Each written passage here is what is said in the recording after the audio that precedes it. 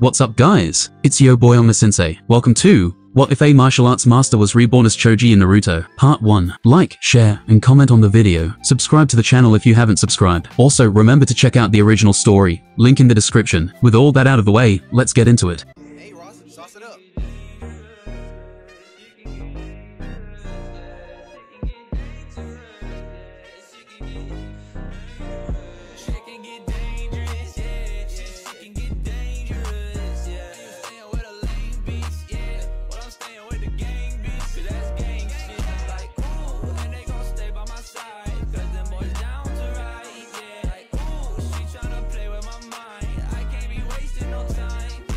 Robert Bob Richards had always been very serious about his training. He was hailed as a master of martial arts from a very young age, and he garnered many fans with his chiseled body and good looks. His blue eyes were mesmerizing, and coupled with his blonde hair that enhanced his already handsome looks, made him the idol of many women in the world. However, one day he realized that he could not defeat opponents who were larger than him. He vanished from the martial arts scene and dedicated himself to a special training regimen that increases power and weight while maintaining his agility. It's time for me to retrain my ability year by year in seclusion. Bob finally returned to the fighting world as a changed man. Those who know Bob were astonished by his transformation. His handsome looks were gone and instead he gained a disproportionate amount of weight. Bob paid no attention to their critics and relied on the benefits of his training, speed, power, and unyielding weight as his weapon. He decided that he was ready to return to competition. He joined the 6th King of Iron Fist tournament to test his martial arts abilities once again. Challenge upon challenge he faces, until finally, he beat all of his opponents, albeit he did not come out unscathed, and with some near-death experience. After winning the tournament, Bob became a worldwide sensation. Bob was lost in fame. His schedule was filled to the brim with a series of television and magazine interviews, with his secret training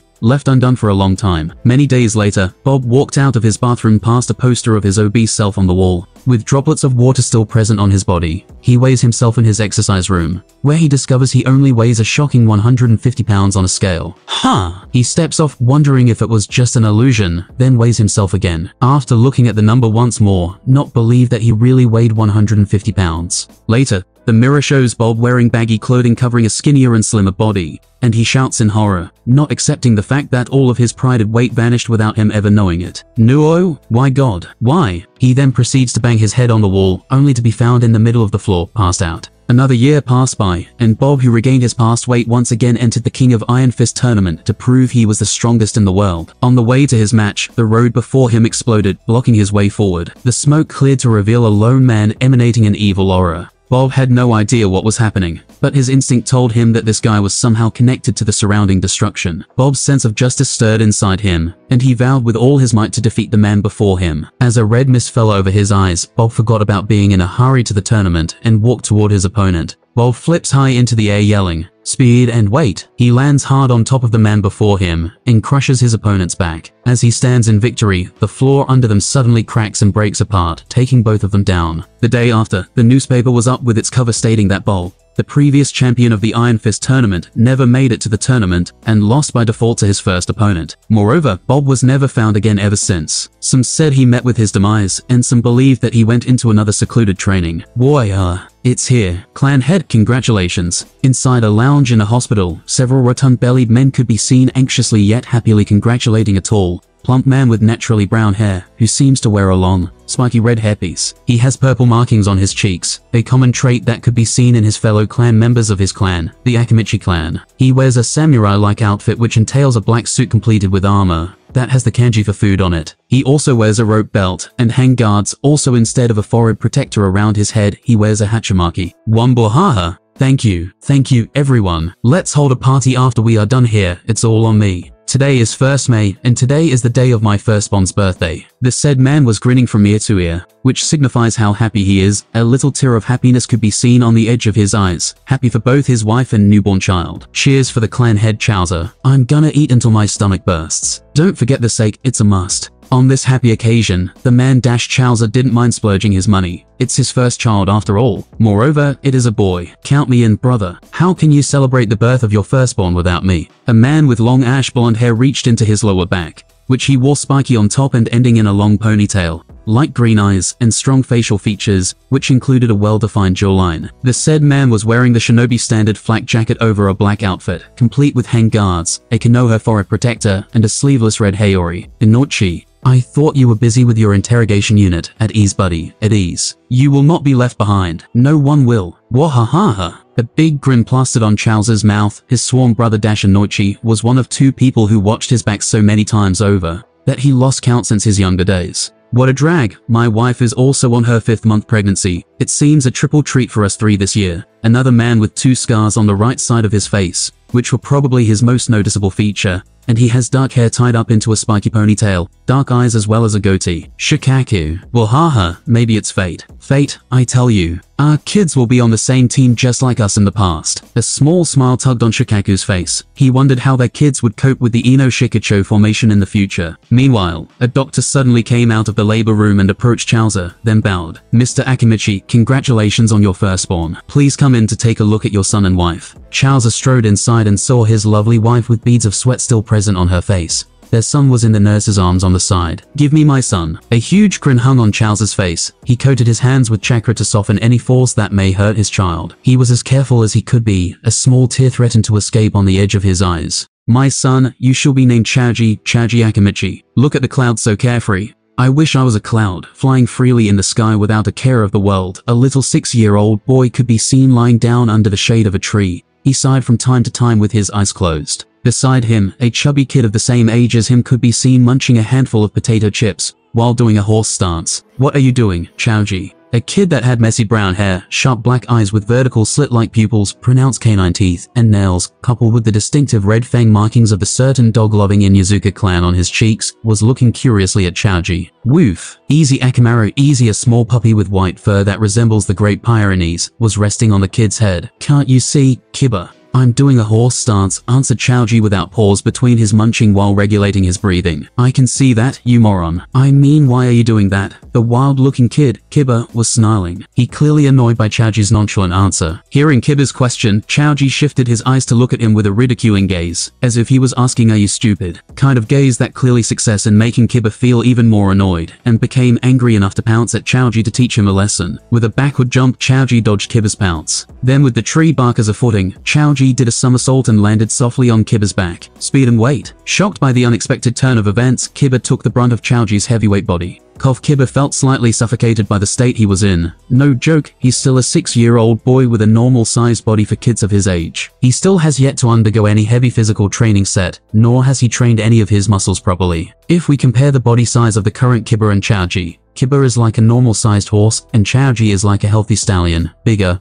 healthier, heavier. The amount of regular food that Choji consumed in a day alone could feed Kiba for more than a week. The snacks were not included. Coupled with Choji regularly did his past training, albeit the milder version because of his tender body. I'm doing the horse stance to train my lower body and discipline, while I'm eating to increase my weight and power. Besides, fat is art. Even Shikamaru, who secretly listened to their conversation, was dumbfounded. Fat is art. That's new. You only say that because you're fat, Choji. With your big belly, no girl will ever fancy you. A fair-skinned little girl with light blue eyes and short platinum blonde hair worn in a twin tail was looking at Choji contemptuously. She was holding several clover leaf and riverside flowers, while behind her, a girl with featureless white eyes with a tinge of lavender color could be seen shyly following her. Zip it, Ino. No boy like a bag of skin-covered bone either. You should gain some weight, especially in certain places. The Sanin Tsunade-sama is the perfect example of beauty. Am I right, Shikamaru? Choji replied with a hand crossed over his chest. He spoke like he declared a heavenly edict. In response to Choji's question, Shikamaru opted to dodge the bullet with silence as he pretended to sleep. Meanwhile, Kiba's eyes sparkled seeing his crush walking behind Ino and instantly forgetting his current grievance. Hinata-chan. Oh,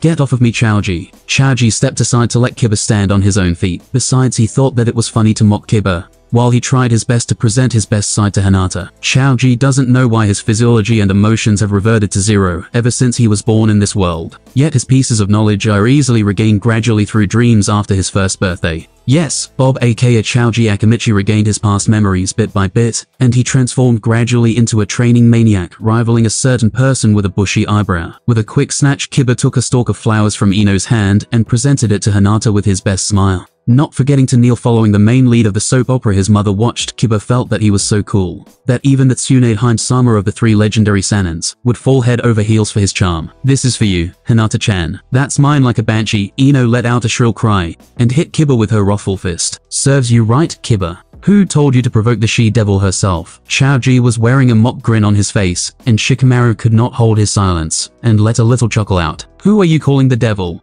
Ino snapped and dashed to Choji and Shikamaru. Choji was fine as he opted to run and climb the tree to escape, but Shikamaru was less fortunate and became the victim to take the brunt of Ino's wrath. Different from the original Choji who lacked self-confidence, the Bob Choji's self-confidence could be felt oozing from his every pore. He loves himself, never ashamed of his fat self. Hell, he even felt immense pride out of it. After rounds of beating, Shikamaru was saved by Kiba's question which diverted everyone's attention from himself. Tomorrow is our first day at the academy. Do you think that we'll be in the same class? Apparently, Kiba's attempt to garner attention is successful, because Ino stopped her fist and took a thinking posture instead with her index finger on her chin. Hinata was silent. Ino just shrugged her shoulder, while Choji just continued to munch his chips. Only Kiba opened his mouth to shamelessly utter his childish flowery words. I don't know about all of you, but I and Hinata-chan are definitely in the same class. We're fated together, aren't we, Hinata-chan? In response to Kiba's words, Hinata just meekly hides behind Ino while clutching her hem. Hinata was shyly looking at the ground, tears threatened to flow down her face. Look, Kiba, you scare her? Ino glared at Kiba with her fist ready to greet his face, if he dared to utter another nonsense. Seeing Hinata's response, Kiba was baffled, while Choji and the rest just laughed looking at Kiba's down face. Compared to my previous chaotic world, up until now, this world is sure as peaceful. I hope it will stay the same as it is, thought Choji while still laughing merrily with everyone without stopping munching his chips. Whatever, what I need to do now is do more learning and training and eating. A man can wish for anything however they want,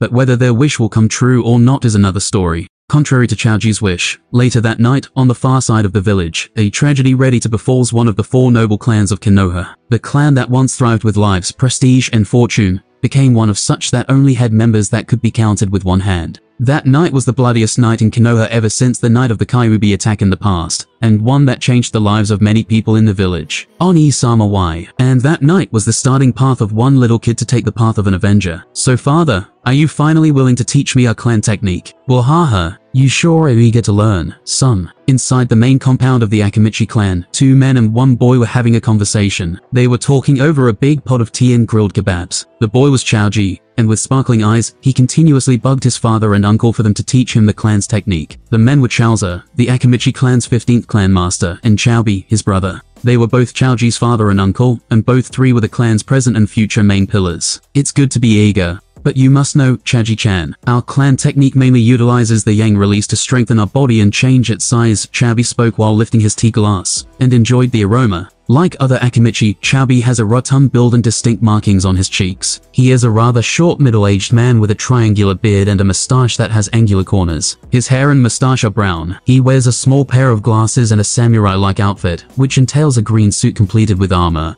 that has the kanji for food on it. Members of our clan possess great physical strength, and are able to quickly convert calories into chakra, which we then use in our various secret techniques. Most of these techniques rapidly consume the user's chakra during use, and maintaining them during a prolonged battle can be very tiring. For this reason, our Akamichi have high chakra reserves, and eat a lot in order to build up or replenish their body in chakra reserves. As a tribute, members of the clan wear the kanji for food on our clothing. If standard calories aren't enough for a battle, our Akamichi clan members can use the clan's 3 colored pills to convert excess fat into chakra at the cost of one's health. Though we also have a secret technique to do calorie control, a technique which grants the user the ability to freely convert the calories they store in their bodies into chakra. Essentially, the technique does what the 3 colored pills do without the excessive drawback. Choji nodded solemnly hearing his uncle's explanation. He knew about the consequence and prerequisite of the clan's technique, which is to have a strong physique. That was also why he spent most of his time training, albeit he did not do it madly like a certain bushy-browed shinobi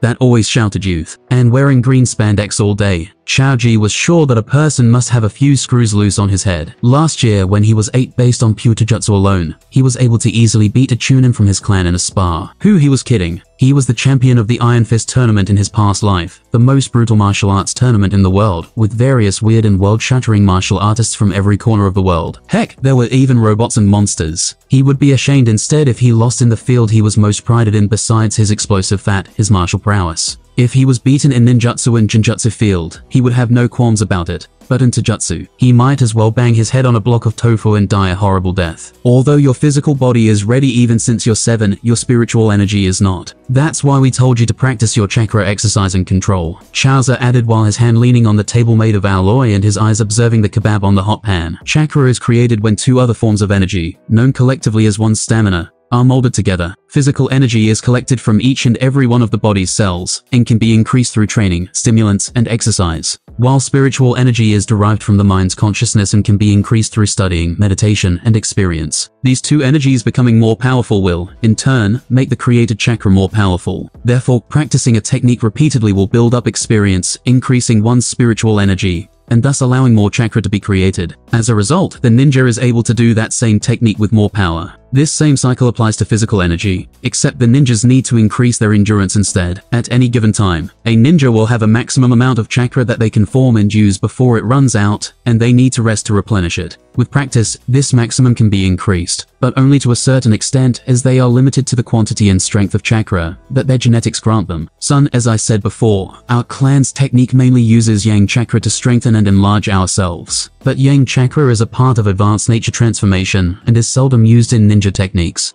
When there are advanced nature transformations, there are also basic nature transformations. Do you know what they are? Choji explained patiently to add Chaozu's explanation. Choji nodded. He was excited about the novel things this world has, and ninjutsu was the main part of it. So of course Choji was curious and learnt lots of things pertaining to it. Moreover, it was a knowledge taught in the academy. Good, my son is smart. Wahaha. Chaozu was laughing in full excitement and happiness as his hand ruffled Choji's hair. Then let's test your basic elemental affinity. Mine is earth and fire, while your uncle here has earth affinity. Fret not, more basic affinity doesn't mean that you're certainly stronger. It just means you will have it easier using elemental jutsu. Hearing Chaozu, Choji took out a chakra induction paper and gave it to Choji. Here, take this. Put a little of your chakra to it. Choji did as he was told to and watched in wonder when he saw the paper in his hand as a part of it crumbled into a speck of dirt, and another part ignited and then burnt to ashes. Choji smiled as he nudged Chaozu, like father like son. In his excitement Chaozu laughed merrily, then stood and walked to the courtyard.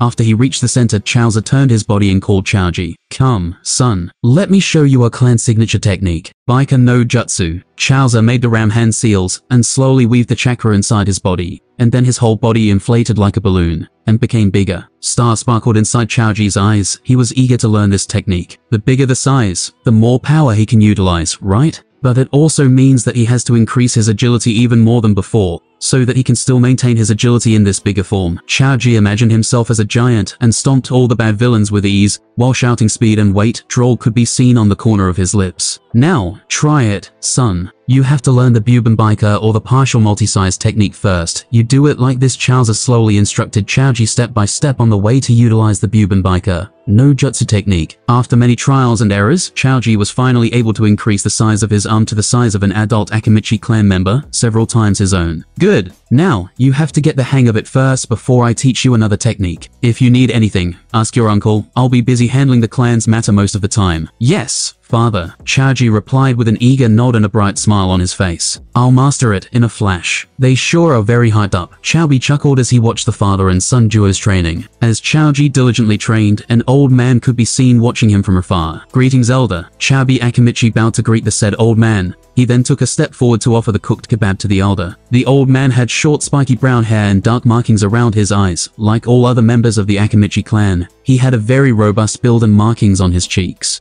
How is he? Elder Tarifu, Choji looks really promising. He's full of drive to get stronger, honest, and has a chivalrous spirit. Moreover, he has a good head above his shoulder, and has the charisma of a leader. Choji answered full of spirit. He was proud of his nephew. Elder Tarifu looked at the remains of the chakra induction paper used by Choji, same as his father. Elder Tarifu nodded. He would keep an eye on the clan's heir, and be ready to step in at any time to guide him, if the heir is encountering a problem that he cannot solve by himself. He might be already a retired ninja, but that doesn't mean that he has no means or influence in the shinobi world, especially in the Konoha village, to throw his weight around. He is Tarifu Akimichi. He was one of the pupils of the second Hokage. He witnessed the creation of the Konoha village when he was little. He went through 3 shinobi world wars, and is still alive to tell the tale. He might not have the power to shake the world, but he does have the strength to bring a village into ruins on his own. Many might forget, But there was a saying regarding the Akimichis. Don't ever provoke the Akimichis, you're too small to receive their wrath. Years passed by, and it was almost time for the graduation test for the Konoha Ninja Academy's students. Naruto, yikes, Iruka-sensei.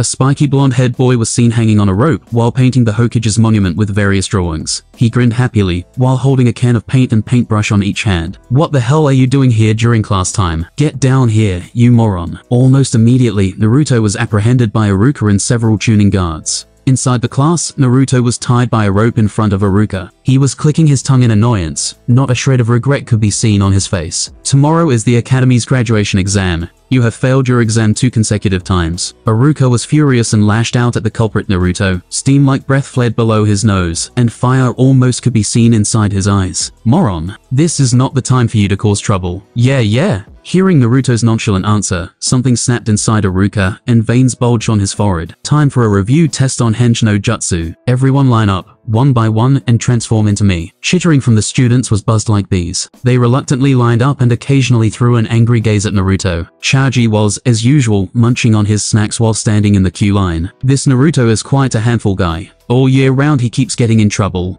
He threw a quick glance at Naruto, and kept in mind not to tangle too much with this troublemaker. Although he knew that this little guy was just lonely, so he kept seeking attention, he also noticed that the Hokage, or at least the Anbu, were keeping an eye on him. The unknown factor is too risky, based on Shikamaru's analysis. He is the so-called Jinchuriki of the Kyuubi. Lost in his thought, quickly, it was Choji's turn to perform. With a puff of smoke, Choji transformed into Iruka. Pass brilliant. Next, as expected, Choji passed the review test easily. Not different from the transformation technique, Choji is also able to perform both the clone technique and the body replacement technique easily. Thus, he was able to pass the graduation exam with flying colors, and place second in the overall ranking, with the Uchiha heir as the first and Shikamaru as the third. Although Choji was able to outdo the Uchiha heir in the practical test, literally acing it, he was far from the best in the written test. The theory was never Choji's forte, so his overall score was less than the Uchiha heir. While Shikamaru was able to score a perfect mark on the written test, he was too lazy to bother to perform his best on the practical exam. The night after the exam, Choji was strolling by himself after he was told by his homeroom teacher, Iruka, to assemble at the training ground in the morning. Shikamaru was held by his mom to accompany her went shopping, while Ino went out with Sakura to do their stuff. As he walked far in the forest, Choji felt a massive amount of chakras being used. Choji was not a sensor nin, but it was hard not to notice if the amount of the flared chakra was that massive. He was sure that he was not the only one who felt that chakra.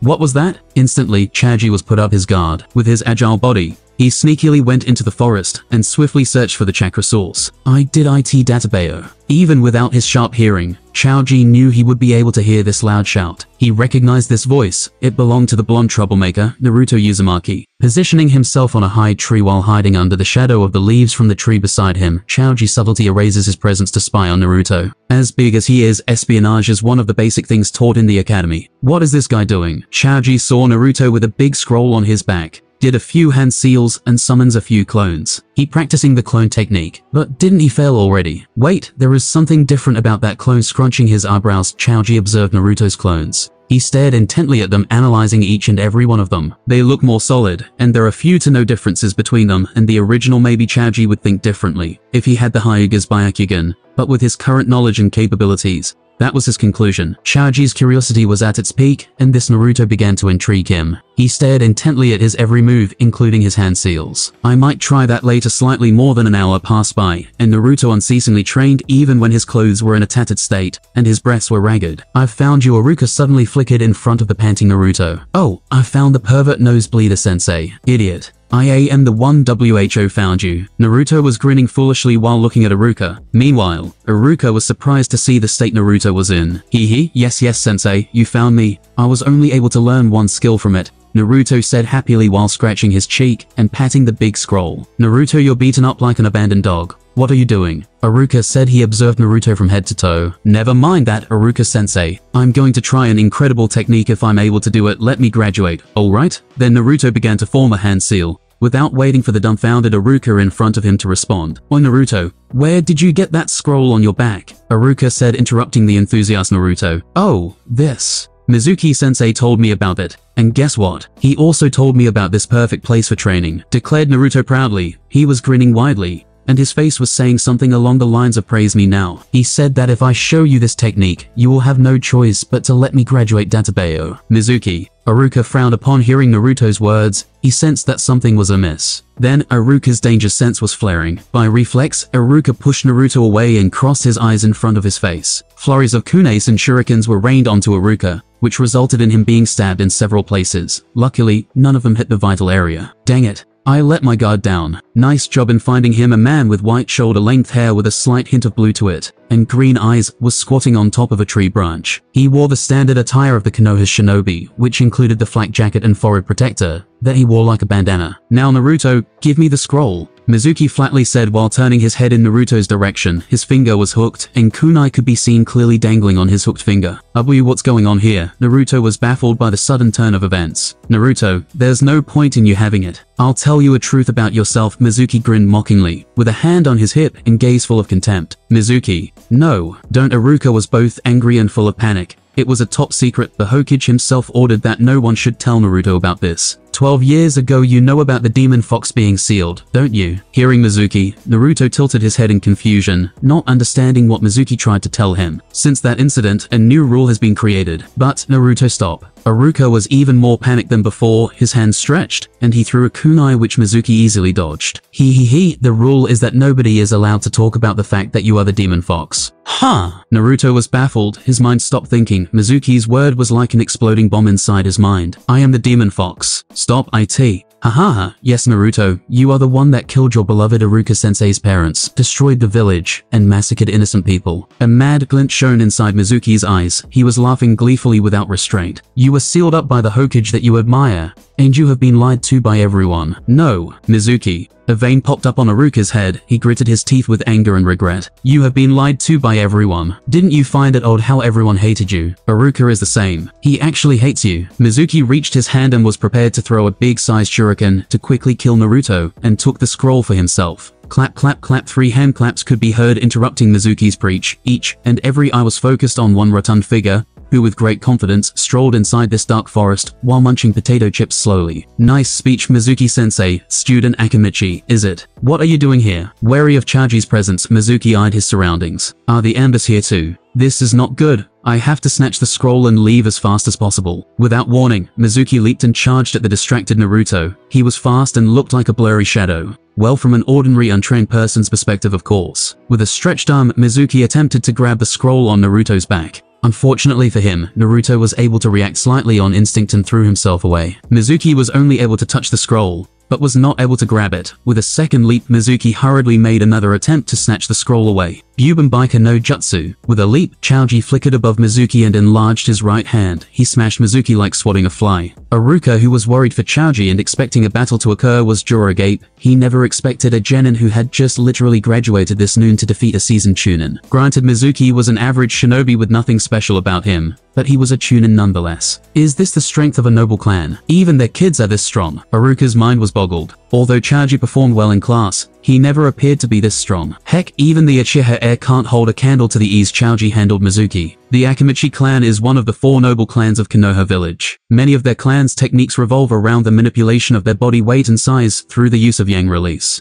With 3 others, Aburum, Hyuga, and Uchiha, with their bountiful resources, the noble clans were able to better nurture their members. But that was not the sole reason for Choji able to possess his current strength. He trained non-stop for most of his time with a passion that would make a certain green tight-suited Jounin proud, coupled with his past knowledge and achievement in martial arts, and of course, his clan's vast resources. His strength was advancing by leaps and bounds, even surpassing his clan's former best geniuses by a large margin. As for a certain emo kid, he has the talent and the drive, but his resource was not the most optimal. Sure, his clan was rich, but after their demise, who was the one who handled all that wealth? Surely not Sasuimo. You are weak, Mizuki-sensei. You need to eat a lot more, Choji said, while back to utilizing his both hands to eat his potato chips, leaving unconscious, beaten, and battered Mizuki on the ground. Unlike the original Choji, he did not wear the underwear-like thing on his head, so he did not appear silly. Instead, he let his hair loose to his back as he combed it from the front side to the back side, and that gave him a bit of both wild and neat at the same time. As for you, Naruto-kun, Choji slowly approached Naruto. He then silently eyed Naruto. The person in question was still distraught. His mind was wandering. Snap out of it. Will you? Choji kicked the down Naruto on his chest lightly. Use your brain juice to think properly. How old are you? 12 years ago you're just a baby at best. And what can a baby do? You are not the demon fox, you are Naruto, the silly boy who ranked last in the class, the troublemaker, and the one who aspired to be a Hokage, am I right? With Choji's speech, the light seems to be back in Naruto's eyes, and his flickered spirit turned ablaze. He flipped his body and stood on his 2 feet with both hands clenched hard. Yes, I will become a Hokage Databeo. A small smile now hung on Choji's lips, and with a light smack, he hit Naruto's back. Now use the technique you learned earlier and graduate, you will be a fine shinobi. That's what I'm sure of. Just don't slack off in your training. Naruto grinned and he was excited. He nodded and formed a hand seal. Thank you, Choji. Now watch me, you two Iruka-sensei. Taju Kagebunshin no Jutsu. Puff puff puff, multiple clouds of smoke filled the region, and as it receded, dozens if not hundreds of Narutos could be seen filling the forest area to the brim. That's one heck of a technique, just how monstrous his chakra pool is. Choji was internally sweated. This was an impossible feat for him, even though his chakra pool was comparatively larger than most of his peers. Nishishishi, how about it Databeo? I'm amazing, aren't I? Do I pass Iruka-sensei? Said Naruto while he nudged his own nose. Meanwhile, Iruka was still shocked. He was unable to utter any sound. Just how strong is the youngster nowadays? First, it was Choji,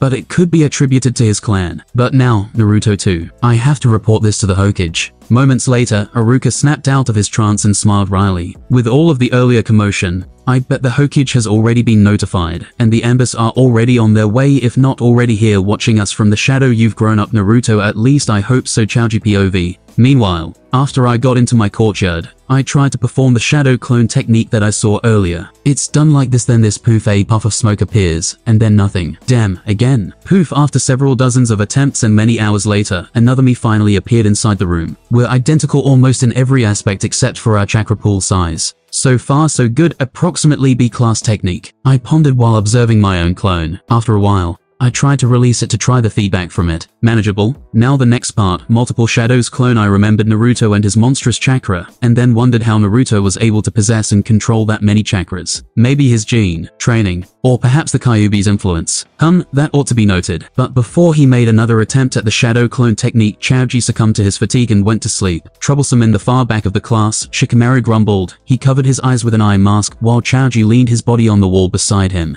In front of them, their classmates were all talking and speculating. Their sounds were all loud. In a particular spot was a specifically crowded place where almost all of the girls were staring. In there, a blonde-haired boy was squatting in front of a certain black-haired Chiha. They were staring at each other provocatively. A spark almost could be seen between them. Their stare was so intense before they were kissing. PFFFT. Choji, in his shocked state, almost choked himself to death with his favorite potato chips. His eyes were literally bulging, and his jaw was now almost touching the table surface in front of him. Naruto bastard. I'll kill you. Kaie. Sars Yuka-sama, his kiss Nuo. My Sars Yuka-sama. Various high-pitched screams from various girls in the class could be heard. Their sheer shrill screams could even put a banshee to shame. Meanwhile, the culprit was spitting his saliva around, hoping to forget that ever happened before he became the punching bag of every girl in the class. Silence. Iruka barked out loud even before he stepped into the class. In his hand, he was holding a stack of paper with myriad things written on it. Now, you all will soon be assigned duties by the village. And today,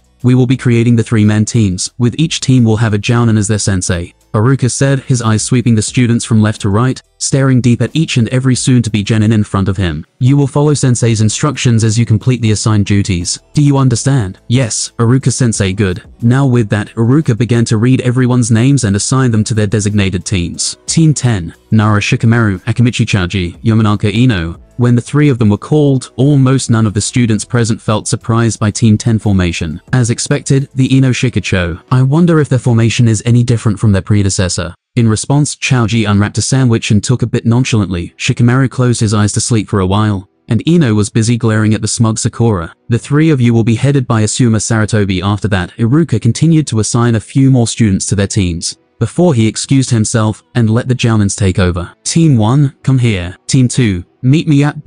Team 3. A few jounins were calling their team members, and except for Team 7, each team had already met their jounin. A few moments later, Team 10 was assembled at the edge of the village near a waterfall. Well, good afternoon. For the starter, let's introduce ourselves. My name is Asuma Saratobi, and you can call me Asuma Sensei. Make your introduction short. Asuma was a tall man with brown eyes, olive skin, short black spiky hair, and a beard. His clothing consisted of the standard Konoha ninja uniform with the sleeves rolled up halfway, a flak jacket, regular shinobi sandals, and a forehead protector. He also wore a sash with the kanji for fire marked on it around his waist, a pair of black bangles, and bandages wrapped around the arms of his sleeves. So he is the Hokage's son, the trio thought while observing their sensei as he observed them. He is the one that will be our sensei. Currently, Asuma holds a cigarette in his right hand and observes the 3 new team members. My name is Shikamaru Nara. Mine is Choji Akamichi. I am Ino Yamanaka. Albeit Shikamaru was lazy to the bone, Choji was a bit playful, and Ino was impatient to see her Sazuka. The 3 of them knew when to get serious and tacitly understood each other's intentions. Good, the classic Ino Shikacho combo. To be honest, I was tasked by my old man, the Hokage himself, to lead this team. But if you 3 are not up to my standard, then I'll apologize in advance. I will talk personally with the Hokage to make the 3 of you quit as ninja. You all are the precious heirs of our village's prestigious clans after all. Asuma talked while observing their reactions, and to his satisfaction, they were all still level-headed. Now, tell me what you 3 are best at. As for me, I am a former member of the 12 Guardians of the Fire Country, so escorting and direct combat are my specialty. I'm best at Buki Jutsu. Asuma then gestured for Shikamaru to start his part, puffing smoke from his nostrils. With my current capabilities, what I'm good at is strategizing and intelligence gathering. Shikamaru said his part. Then, after he finished, Shikamaru nodded to Choji, signaling for him to continue from his part. As for me, I'm best at direct confrontation, Choji said beamingly, looking at Asuma. My taijutsu is rather good, and me, like Shikamaru, I'm rather good at the intelligence gathering also. Although a newbie, I'm a sensei nin too. Ino continued immediately after Choji finished his part. Seeing that everyone had finished their explanation, Asuma nodded and smiled. Then meet me near the Nara Forest entrance tomorrow morning at 8 o'clock. You're all dismissed. The next day, a few minutes before 8 AM, Nara Forest entrance. So, where do you think our sensei is? Ino, with her puffed cheek, was annoyed. It was almost the promised time, and the supposed Tobe sensei was still nowhere to be seen. The patient Shikamaru sighed. He leaned on a tree and stared at the fleeting clouds, hoping to end the test as soon as possible, so he could lie down and relax. Troublesome. Maybe he ate bad food and had to fulfill nature's call, Choji said while munching a beef jerky. Disgusting. I wonder how you can say something like that while eating. Ino scrunched her brows and showed a disgusted face to Choji, while Choji just shrugged his shoulder in response. Suddenly, 4 kunes were launched against them out of nowhere, with one aimed at them and the other somewhere between them. Shikamaru and Choji could barely deflect the incoming kunai, while Ino threw herself to the side to dodge the incoming kunai. The 4th kunai was stabbed at the tree bark beside Shikamaru. A small scroll was attached to its handle. Carefully, Shikamaru took the kunai and unfurled the scroll. For a few seconds, he read the content inside it before handing it to Choji and Ino to see. Currently, there are 3 different scrolls inside the forest. They're placed not far from what you are and hidden within your specialty. Find one of the 3, then we're cool. The time limit is before the sunset. Good luck. Ash your awesome sensei Choji POV. It has been 4 hours since the test began. Currently, we're having a lunch, and we already have solved the meaning of their place not far from what you are. It's pretty easy actually. It's ball for Ino, deer for Shika, and butterfly for Cho. The literal meaning of our name is not that hard to understand, and Shikamaru was able to solve it in less than a minute. As for a specialty, we can only assume a few things: shadow, illusion, body. Even then, we're not sure yet. As for the problem that makes us still confused and yet to find a single scroll, let alone retrieve it, it is not because we're not able to find the 3 creatures mentioned above, but it's because there are too many of them. This is Nara Forest for Dango's sake. Hundreds if not thousands of deer live here. In the valley nearby is a nest of thousands of butterflies of various kinds. And in both places, there are at least dozens of boar nested. But unlike the 2 previous beasts, which mostly stayed in a group, the boars are mostly a loner, and they're scattered around the forest. How are we supposed to find these scrolls again? It was clear that Ino started to feel frustrated at our slow progress. If we combine the 2 clues given to us, then it could be the shadow of deer, the illusion of boar, and the body of the butterfly. That is if we connect it based on each of our names and clan specialties. Shikamaru said while rubbing his non-existent beard. It could be the body of a boar, the shadow of a butterfly, or the illusion of a deer. There are way too many of these creatures. Thus, another hour passed without us being able to find another clue about the scroll whereabouts, until 3rd POVGRRRR, a snarling sound reverberated in the forest. The leaves fluttered, and the wind whistled around. Shikamaru, Ino, and Choji quickly jumped into their hiding position. Shikamaru signaled for Ino to do reconnaissance. Ino quickly formed a hand seal to perform her sensing technique. The sensing technique allows sensor-type shinobi to mold chakra and change it to the sensor type. This enables them to detect and track down targets through their chakra signatures. A few seconds passed, and Ino was finally able to detect the source of the disturbance earlier.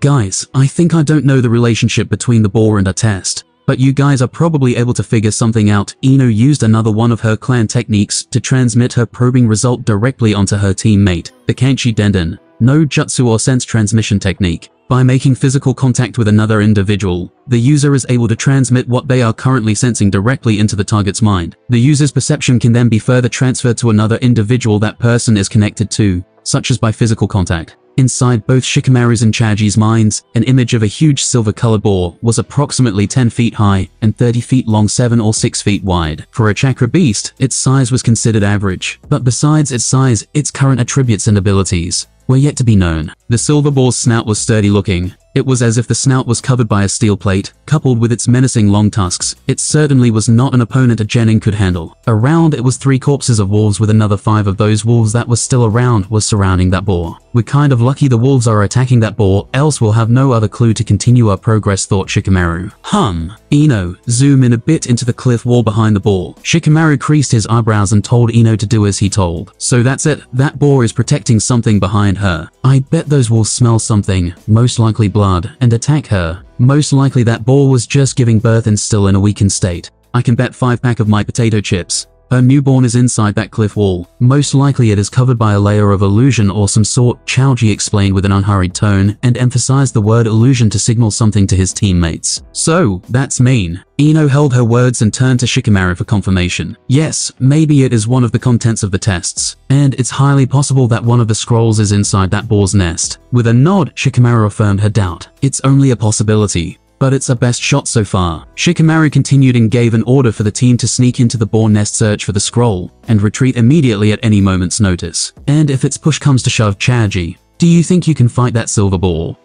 Not a problem. Choji grinned and flexed his biceps for both Ino and Shikamaru to see. Then if that's come to it, we'll do it just like a training, any problem. Shikamaru eyed Choji and Shikamaru, who replied with a grin from Choji and a small nod from Ino. Then engage. Inside the calm Nara forest, among the rustling leaves, 3 shadows could be seen hidden among the tree shades. 2 of the 3 could be seen sneaking around nearing the cliff wall, with each step they took. If you zoom in, you can see their features. One of them was a man, while the other was a woman. The man had spiky black-colored hair, while the woman had long platinum blonde hair tied in a ponytail. The man was Shikamaru Nara, and the woman was Ino Yamanaka. Using the moment when the big boar was distracted by the wolf's assault, both Shikamaru and Ino sneaked inside the wall behind the boar. Just as they dashed onto the wall and braced for the impact, the wall flickered and they passed through it. Bingo. Shikamaru signaled with his hand for Ino to search from the right side, while he searched from the left side. He remembered his father's wise words, men to the left because women are always right. Back to the topic, minutes passed and Shikamaru managed to find a scroll placed between a stalactite and a stalagmite. Immediately, he went to look for Ino to get out of this place and continue their mission. Shikamaru went to the right side of the cave, and his mouth twitched seeing the sight before him. In front of him, Ino could be seen carrying a pair of piglets, with her eyes turned into a heart shape. The pair of piglets was one white and one black, with square-shaped bodies, dots for eyes, a snout, and a curly tail at the back. She's not trapped in Jinjutsu, is she? Again, Shikamaru was not sure. It could be her love for cute things flared up. He did admit though that the piglets were cute. In spite of their cute appearance, Shikamaru had a foreboding that something bad was going to happen. Shikamaru approached Ino, tapped her shoulder, and disrupted her chakra flow. Kai. His attempt was answered by a roundhouse kick to his ribs, courtesy of Ino. Well, at least he tried to help Shikamaru. I'll bring them with me, Ino said with a firm tone and a sentence that clearly did not leave any gap to negotiate. Troublesome indeed, Shikamaru whispered under his breath. He hated it when his gut feeling was right in these kinds of things. Third POV. It has been close to 10 minutes, and the wolves have just retreated, leaving the wounded, but still enraged, silver ball guarding her nest. Her attention didn't get distracted by the wolves anymore, but luckily she was only focusing her attention on the outside surroundings. I'm sure that they'll manage somehow, but just in case, Choji readied his jutsu and prepared to leap forward at any moment's notice. Although he was sure of Shikamaru's cautious persona,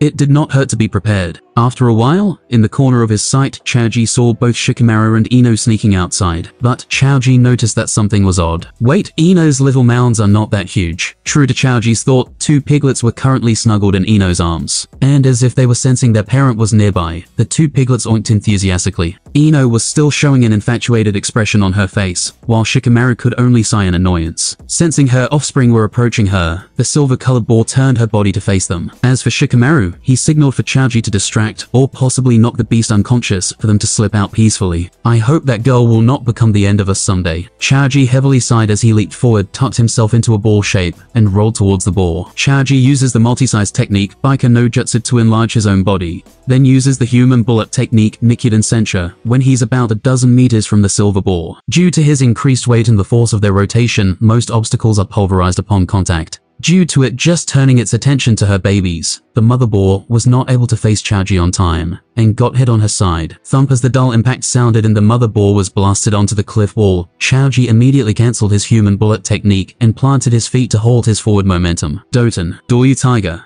As the body of the mother boar hit the ground, Choji used the Earth Release, Earth Flow River technique. This technique used to change the surface underneath his opponent into a mud river that sweeps them off their feet and carries them downstream. Alternatively, Choji uses mud to restrict the beast's movement as it slowly drowns in the mud. Feeling that it was not enough, Choji leaped forward once again and did a somersault before using another one of his clan techniques, Buban Biker no Jutsu. Choji enlarged his right foot as it descended downward in line with the mother boar's head. With a loud bump, the mother boar went unconscious after letting out a reluctant grunt. "What the hell are you thinking, Oni Ino?" Choji admonished Ino's reckless behavior. It's certain that taking a baby from its mother when they're supposed to just sneak into its nest was certainly a foolish act. "What did you just call me, you dirty belly bag?" Ino flared up, and she gritted her teeth. Although she knew she was in the wrong, she was reluctant to admit it. "Ino, Choji is right, you know. It is only because we need to step out of the cave as soon as possible that I let you take these two piggies," Shikamaru added, trying his best to convince Ino so that she would not act so foolishly as this in the future. Unfortunately, both of their advice fell on deaf ears as she only harumphed in return. "At least listen carefully. Choji feels like he could lose several kilos of his fat just from talking to this devil girl. So, Oni Ino, what are you going to do with these square piglets?" "Grill them," Choji said as he mockingly eyed the piglets. "They are not food." Ino angrily stomped on Choji's foot. "Calm down. Then what do you two think we should do to this pig?" "Kill it." Shikamaru massaged his head as he continuously sighed tiredly. His question was answered by silence from Ino, and a glare from Choji to Ino. "I say, we give these piglets back to their mother. We're here for the test, so that will be our main focus," Choji said firmly as he faced Ino. "No, why should I?" Ino said reluctantly, which gained an annoyed sigh from both Choji and Shikamaru. "It's like this if you're forcefully kidnapped by the enemies, presumably after they kill your family. What are your feelings be?" Shikamaru slowly says to Ino. "Ino, we're ninjas now. We have to grow up and should discard our childish mindset. Or do you want it to kill us someday?" Choji immediately followed, not letting Ino rest. Everyone had their own independent thought process. It was impossible to force people to view things from your own exact point of view, even if that person is a person close to you. Only reality had that kind of convincing power. Even then, it was not absolute. Both Choji and Shikamaru knew this. But still, they didn't want Ino to suffer because of her ego. "Fine, I'll give them back to their parents." With a sad look, Ino finally relented. Looking at Ino's sad figure, Shikamaru sighed for the umpteenth time, then gave Ino another piece of his mind. "Actually, I have one more thing in mind. If you're able to contract their mother as your nin partner, then slowly you can make a contract with them too. But as you know, she's not that strong. I'm fine with that. It's not my style to engage in direct confrontation anyway. It's more like Choji's part. Besides, her illusion ability is different from your usual typical genjutsu. I can make do with that." A happy smile blossomed on Ino's thin lips. She was genuinely happy with the turn of events. While the silver ball was unconscious, Ino took out a beast contract scroll which was given by her parents as her graduation gift, along with several other things. Coincidence? Nope, she was that pampered by her parents. Ino unfolded the scroll and took out a kunai before poking her own thumb slightly. She molded her chakra and then placed her bloodied thumb on the scroll. The symbols drawn on the scroll began to glow slightly. Ino then proceeded to slash the leg of the unconscious boar, took a bit of its blood, and placed it on the scroll. The runic seal symbols glowed even more brightly before they floated out of the scroll, and went inside the silver boar's body. As it was still unconscious, it did not provide any fight whatsoever when the runic symbols embedded themselves in its mind. As it was just an ordinary chakra beast, it was not capable of speech. Fortunately, the link between them allowed Ino to understand Boar's thoughts, and vice versa. "I'll call you Mama Jin." One Ino grinned, then she turned to face Choji. "By the way, belly bag, you're getting stronger again, don't you?" Shikamaru and Ino were kind of feeling insecure. The strength gap between them and their teammate was once again widened. If this trend continues, it's not an exaggerated term to say their party was carried by Choji. Welp, I guess a new thing or two needs to be learned. Either sharpen the old blade or add some new tricks in the sleeves, maybe both. Shikamaru sighed softly, troublesome indeed. Meanwhile, Asuma was pleasantly surprised by their cooperation and their care for each other. Their gems. Alright, weeks passed since Team 10 passed their test. Compared to the other teams, it is safe to say their team was the best in the teamwork aspect. It was as expected for most people, as their clan Ino Shikachou combo was renowned, not only in the Konoha village, but in all shinobi villages. As time passed, just like all of the other teams, they attempted dozens of D-rank missions. Currently, they're running several D-rank missions at once. Choji was seen pulling a cart across the marketplace accompanying a grandma. Shikamaru was seen as a cashier at a shop in the business district for the whole day, and Ino was seen inside one of the merchants' houses, reluctantly babysitting several children. They're all little devils, I tell you. Why they can't even stay in the same place for more than a minute? Ino grumbled. She felt wronged by the mission given to her. Do you think that being a cashier is better? That shop was too crowded for their own good. Those customers have not even bought a single thing. Yet they keep asking me questions like there's no tomorrow. I mean, they can ask those questions on another day when I'm not around, can't they? Shikamaru complained, being irked that he could not enjoy his peaceful nap. Do you think accompanying that grandma is any better? If I don't have my strong arms, I can't even think about how can I pull a whole carriage worth of supplies by myself, while still walking through the market for another bout of a shopping spree. That was not a grandma, she's a godforsaken shopping demoness. And she won't even stop talking about her past stories. I don't care about who she danced with 40 years ago, Choji said with tears falling on his face. Team 10 was currently resting after they ran their missions for the whole day. For them, the restaurant owned by the Akimichi clan was the perfect place for them to rest, they're VIPs anyway. Let's talk to Asuma-sensei tomorrow. I have enough of this D-ranked stuff. Ino was complaining as usual, but unlike any other day, both Choji and Shikamaru agreed with her. Ding, yo, how's everyone doing? All good. Asuma walked into the VIP's room as their sensei, and as a son of the Hokage himself, he holds that privilege. Speak of the devil, and he shall come.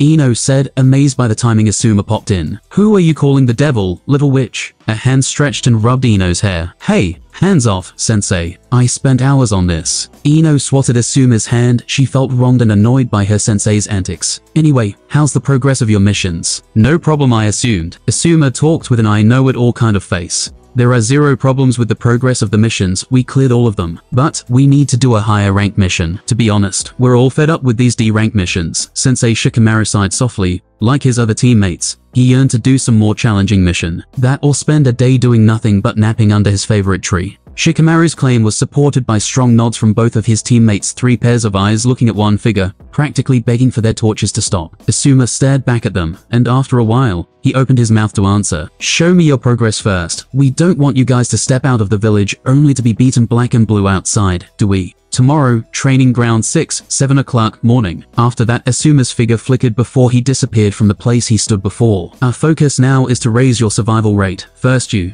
little witch, show me how far you've learned. On the platform of training ground 6, Asuma puffed smoke and gave orders to Ino. In response, Ino stepped up, forming a hand seal, then aimed at one of the little birds perched on a tree meters away. Asuma then threw a shuriken without warning to Ino, which Ino evaded with her graceful movement. The thing he emphasized about Ino first was her ability to split her mind and real-time focus to process several things at once. Not stopping at that point, her body also needs to be able to co-op with her mind. It's useless if you know something, but are unable to react to it. So the minimum requirement Asuma placed on Ino was for her to be able to perform her clan's mind-body switch technique while still staying mobile. That way, one of the weak links in the group, her state of vulnerability while performing her clan's technique, would no longer exist. Not stopping his hand, Asuma kept throwing some shurikens and kunes at Ino for her to dodge for 10 full minutes. She occasionally threw some shurikens of her own, before Asuma performed an earth-style technique to soften the ground below her, which made her caught off guard. Then with another hand seal, Asuma performed another earth-style technique to launch some little rocks that hit her on her back. You need to be more aware of your surroundings. Not bad, but you should be able to improve more. Next, you drop eyes. Come here. Asuma called Shikamaru and took out a kunai from his pouch. Shikamaru, different from his usual set, brought out 2 short swords, which he held one for each hand. With a strong kick to the ground, Shikamaru dashed to Asuma, while keeping his stance as low as possible. Clang, a sound of metal collided was heard. Left diagonal slash from Shikamaru's left sword was parried by Asuma, but Shikamaru quickly followed by an upward vertical slash with his right sword, which was dodged effortlessly by Asuma. With his keen mind, Shikamaru was able to pick up Buki Jutsu, or more specifically Kenjutsu, albeit he's able to learn the technique theories in less than a week, which takes other people months if not years. It's a different story to ingrain it in his body. Shikamaru knew that the disparity between his mind and physique would be covered as time went on with a lot of practice, so Shikamaru worked on that. To say Asuma was impressed is an understatement. He was practically mind-boggled and slack-jawed at Shikamaru's genius mind. You need to be more creative when you gain a basic mastery over your sword. You should try to incorporate your jutsu with them. It could be used for various things, from increasing the damage output to distracting your opponent. To Asuma's advice, Shikamaru just threw another horizontal slash for an answer, which followed with a sidekick aimed at Asuma's ribsage, then a swift stabbing motion onto his sensei's throat. Kajime no Jutsu won. After parrying Shikamaru's slash and blocking his sidekick, Asuma threw a left jab to counter Shikamaru's stab after he sidestepped. To his surprise, his body was momentarily unable to move for a second, allowing Shikamaru to jump back and avoid his jab. Asuma glanced down and saw a thread of shadow was on its way to retreat, after connecting with his shadow and clicking his tongue. Sensei, thanks for the advice. By the way, I almost gained basic mastery. It's the first time I incorporate my jutsu though, Shikamaru said with a small smile on his lips. This rascal Shikamaru charged once more, swords placed low, and a glint shone in his eyes. On his way, Shikamaru tried to use the same trick once more. Alas, Asuma suddenly flickered and kicked his leg, so that he tripped. Don't let excitement cloud your judgment, and never in any circumstances underestimate your enemy. Do you hear me? Drop eyes. Shikamaru sighed, and as usual, he only muttered, troublesome. Don't let excitement cloud your judgment, and never in any circumstances underestimate your enemy. Do you hear me? Drop eyes. Asuma said menacingly. He crossed his arms and sneered. Dang it, sensei, you just hate to lose, don't you? Shikamaru said, half annoyed that he still holds no chance against Jounin-ranked shinobi, at least without proper advantage. An enemy will take each and every advantage they have against you. Dirty or not, all is game for survival. The winner is the king, while the loser is the peasant. Asuma did not mince his words at all. His students needed to know the ruthless side of the world. Get up and stand to the side. Choji, you're up next. Yes, sensei. Please don't hold back, Choji said excitedly. He was kind of impatient to compare notes with his sensei. This is literally the first time he would be able to spar freely with his sensei. Come, sumo kid, show me what you got. Choji weaved a series of hand seals, then kicked the ground and charged forward, his right hand throwing multiple exploding tags, while his left hand formed a hand seal, then slammed his hands on the ground. A multitude of rocks from the ground fly to Asuma like a hell bullet. Doten, Tobitsubute. The exploding tags propelled along with the hail of rocks to Asuma, and Asuma was slightly startled by Choji's sudden action. Nice one, C-rank technique right off the bat. However, like magic, Asuma's figure among the explosion was replaced by a log before Choji's attack managed to hit him. You're open. Asuma's right hand was raised and immediately in motion to smack Choji's head from the back. Asuma wondered whether Choji was not as strong as he thought. Doten, Shinji Zenshu no Jutsu. Too shy the figure of Choji that Asuma almost smacked earlier puff with a loud bang. A hand almost managed to grab his ankle. Fortunately for him, Asuma quickly flickered. He was not harmed, but unfortunately for him, his cigarette fell victim to the technique and was smashed by Choji while he was surfacing from the ground. I just bought it, and it's my favorite. He was lost for words. A while ago, he just advised his students never to underestimate the opponent, yet here he was suffering from underestimating Choji. Okay? I underestimated you, Choji. Now I will raise the stakes a bit. Asuma appeared a dozen meters away and said to Choji. He took out his trench knife made from a special material called chakra metal. While Asuma said his piece, Choji didn't stop and executed another technique of his. Doten, Tobitsubute. With another series of hand seals, Choji propelled another batch of rock that flew toward the target Asuma from his side. In response, Asuma holds the trench knife right side up. Then, after infusing chakra into the knife and further expanding the blade's length, he slashed horizontally at the fire swarm, which effectively dispersed most of them before he dodged the rest. Bukijutsu, Maichimonji 3 Futen, Suridakes. 4 Asuma slashed and threw a fast wind blade generated from his quick slash, empowered by his wind-nature chakra toward Choji. Choji, who had just taken his first step forward, immediately sidestepped and managed to evade the attack by a hairbreadth. Sensei's reflexes inhuman, damn. As expected from a Jounin, the Hokage's son and the former guardian, he's strong, Choji thought as he dodged several more of the same attacks, when suddenly 2 Asuma appeared on both of his sides, and already charged at him. Choji hastily used another earth-style technique to erect 2 rock walls on both of his sides to either stall for time or better if Asuma rammed straight through it, and became incapacitated as a result, which has abysmally low possibilities. If only I'm able to cover my whole body with an armor strong enough to shield me from harm, I could smash my whole enemies flat with reckless abandon. Wait, that's it. It's only a makeshift technique that I created when I reverse engineering several jutsus. It's not a forbidden technique or anything, only I've yet to try it. Moreover, it's not certain that it could be used in battle. Choji continued his line of thought, while his body still danced, following the rhythm of the battle. His almost rotund body bounced left and right, while throwing some attack of his own occasionally. Screw it, no pain, no gain, it's a spar anyway. With it, Choji, for the first time in this spar, formed a series of hand seals. His left and right hand each formed different seals altogether. Combination technique Doten, Rokutaden. 5 with a clasp of his hand, Choji's body began to expand, just like when he used the multi-size technique, and the rock on the field flew toward him, encompassing his expanded body. Just like armor would. Grand straight. As his body expanded, Choji jumped high in the air. He faced down where the training field was and took a karate-like stance with his right hand on his hips. Then his waist turned, and he swiftly threw his now massive rock-encased fist. Oh, holy cow, sweat trickled on Asuma's forehead. He flickered hastily and took both Shikamaru and Ino out of arena. After the dust settled, Asuma looked back and took sight of the devastated arena, and his mouth twitched. I'm gonna get an earful scolding from the old man. Both Shikamaru and Ino were slack-jawed. They couldn't believe their eyes. They knew that their teammate Choji was strong because he never ceases to train, but they didn't know that he was this strong. Both senses of inferiority and the need for improvement rose in their heart. They were unwilling to be a burden to Choji. A team was supposed to cover each other's weaknesses and amplify each other's strong points. Choji was akin to a mountain, and they're akin to a little sand dune. He can easily protect them and cover them, but when an enemy that is able to pressurize him appears, it is a big question whether they would be able to cover his back. I need to get stronger, Ino bit her lips. Her hands clenched hard. She slightly regretted the time that she spent on many unnecessary things, fawning at the Uchiha Air included, instead of improving herself further. So it was still not enough. More. I need to train more. Shikamaru gritted his teeth. He loves his freedom and lacks time, on condition all of his close ones are safe from all harm, and he's not become a burden to them. He hates to be a burden. Unknown to all but themselves from this point, the string of fate began to strum a little. Whether it was a good omen or a bad one, no one has yet to know. Sensei, can we postpone our mission for a while? We want to train a bit more. Yes, Sensei. We want to ensure our prowess is enough to survive the harsh world. Both Shikamaru and Ino asked Asuma for a chance to shape themselves further, so they would not become more of a burden for Choji. At least, that's what they thought.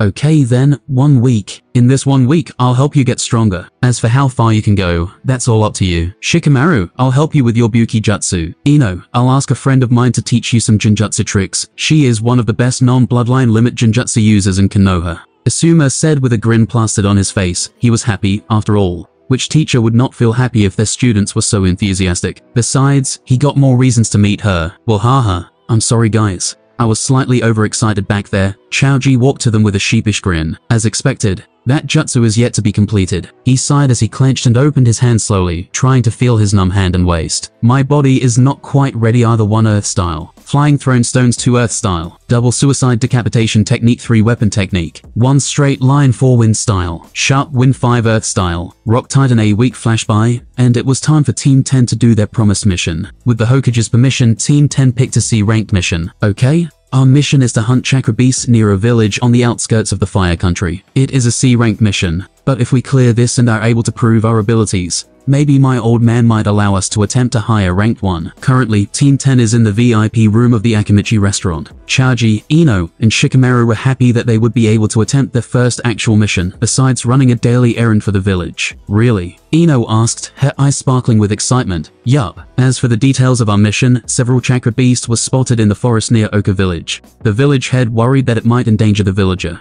He requested us to slay those beasts, and to check whether something made the beast appear near their village. The reward is 80,000 ryo. Shikamaru was silent. Ino was seriously listening, while Choji was absorbed into gobbling the various foods before him. 80,000 ryo, not a sum that flinches them. This meal alone cost them more than 10,000 ryo in total. Yes, they have never been allowed to spend that grand amount on their own, but that amount was commonly spent by their family in one session of shopping. You've all trained hard, but it's not even funny if we fail because you cannot concentrate on the mission because of your lack of sleep. So, rest well tonight and prepare for the necessities for tomorrow. We meet at 9 sharp in the morning, near the village's north gate. After Asuma finished telling the details of the mission, Asuma went home, while the trio continued to eat whatever was still left after Choji's inhuman eating. Leave some for us, you pig. Ino angrily said while reaching her hands to the grilled beef on the table. While Shikamaru was out to order more food for them, it was all on Choji anyway, and 3 randang for takeaway. Pleased with that, Shikamaru returned to their previous room while whistling happily.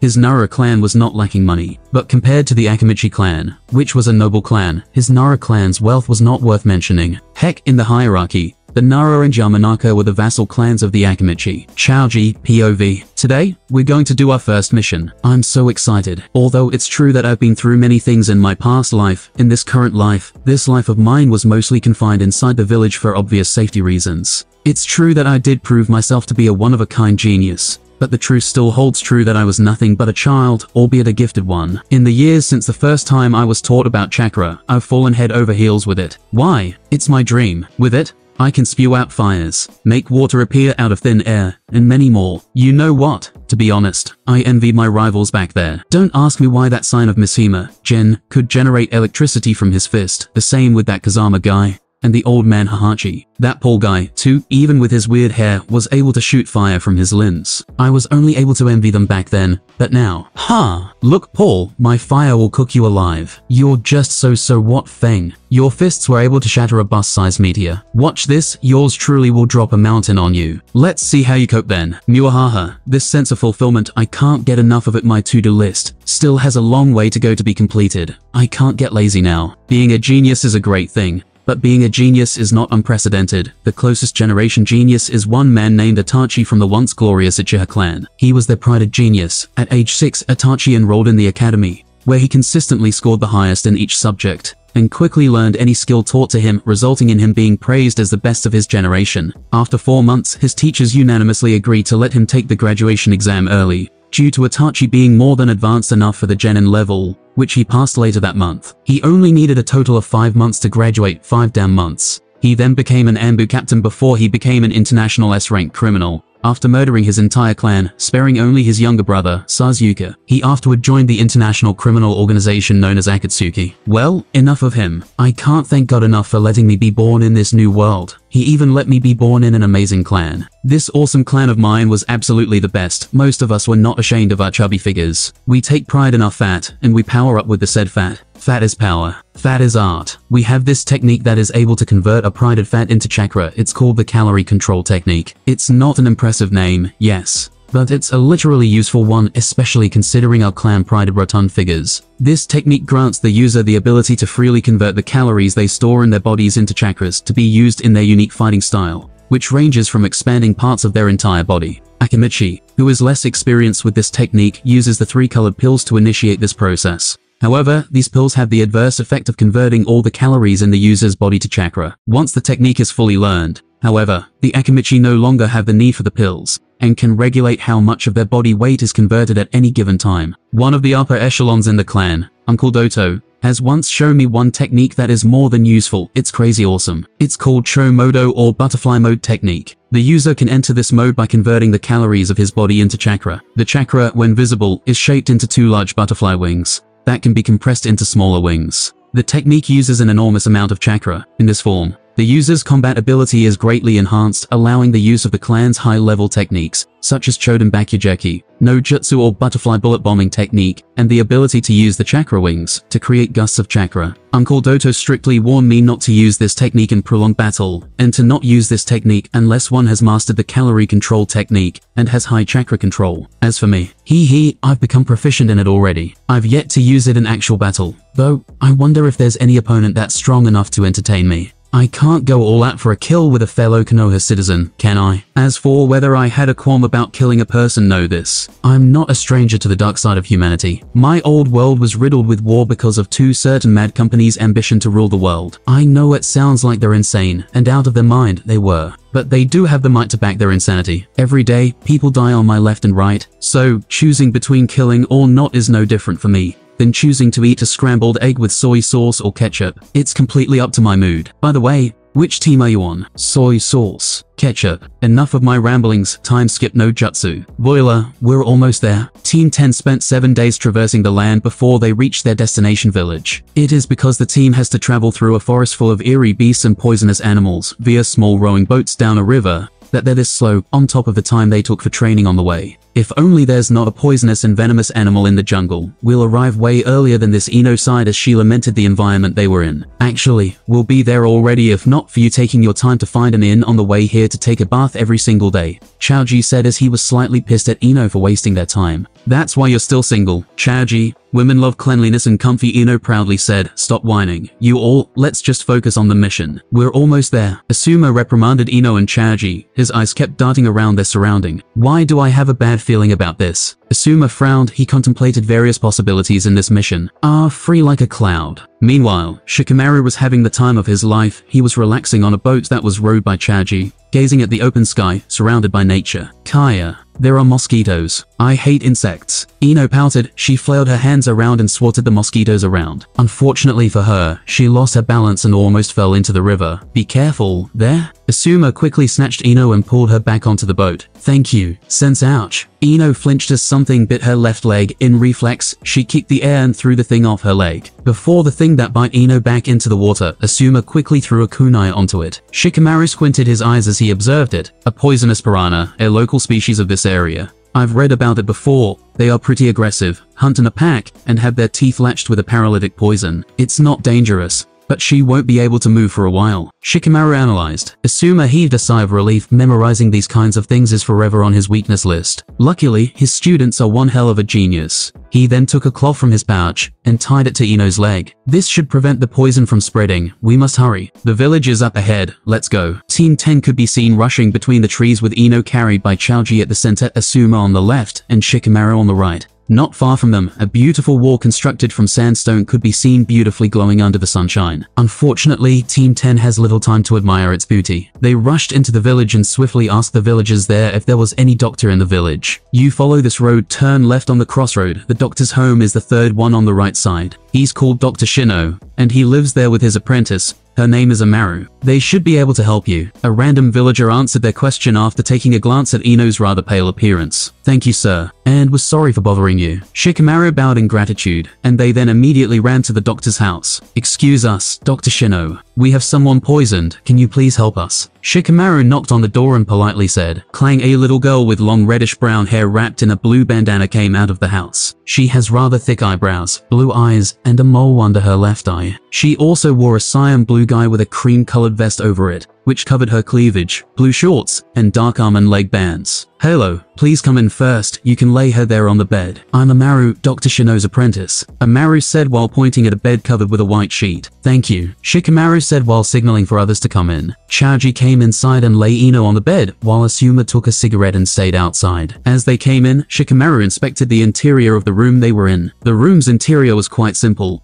It consisted of a large wooden table on the side with 2 chairs beside it. On the other side, there was a shelf containing some books in it. The wall consisted of white-colored bricks with some candles on it. By the way, are you shinobis? You sure look like one. Besides, I know everyone here, and you are not a local. Amaru said while smiling at them. She looked as innocent as she was. Yes, we are shinobi from Konoha. My name is Choji. He's Shikamaru, she's Ino, and the one outside is a sensei. I'm sorry, Amaru, is it? Where is Dr. Shino? Is he not present at the moment? Choji asked worriedly. Yes, Sensei is not here at the moment, but he should be back in an hour or so. Meanwhile, I'll help you extract the poison from her body. Amaru answered with confidence. A small smile hung cutely on her face. Without waiting for agreement, Amaru began to act. A while later, Ino's complexion got better, and she started to be able to move her body. Thank you, Ino said weakly, while trying to put up a smile. I'm happy to be able to help. Please rest for a while until you're recovered. Amaru walked inside the house further. You're fine with tea, right? I'm sorry, we only have tea left. Ah, no need to bother yourself, we're fine. Ino said while Choji nodded his head and Shikamaru scratched his cheek. It's okay. Sensei said we must treat a patient with utmost care. Amaru then boiled the tea leaf and prepared a few cups. Almost an hour passed, with all of them having a conversation. The atmosphere was relaxing, with occasional giggles from Amaru and Ino. Asuma went somewhere. Shikamaru was silent the whole time, and Choji quietly listened to the girls talk while slurping the tea occasionally. I'm home. An elderly man with long grey hair that flows out at the back and mutton chops connected to his beard of the same color, walked inside. His eyebrows were thick and of a darker grey,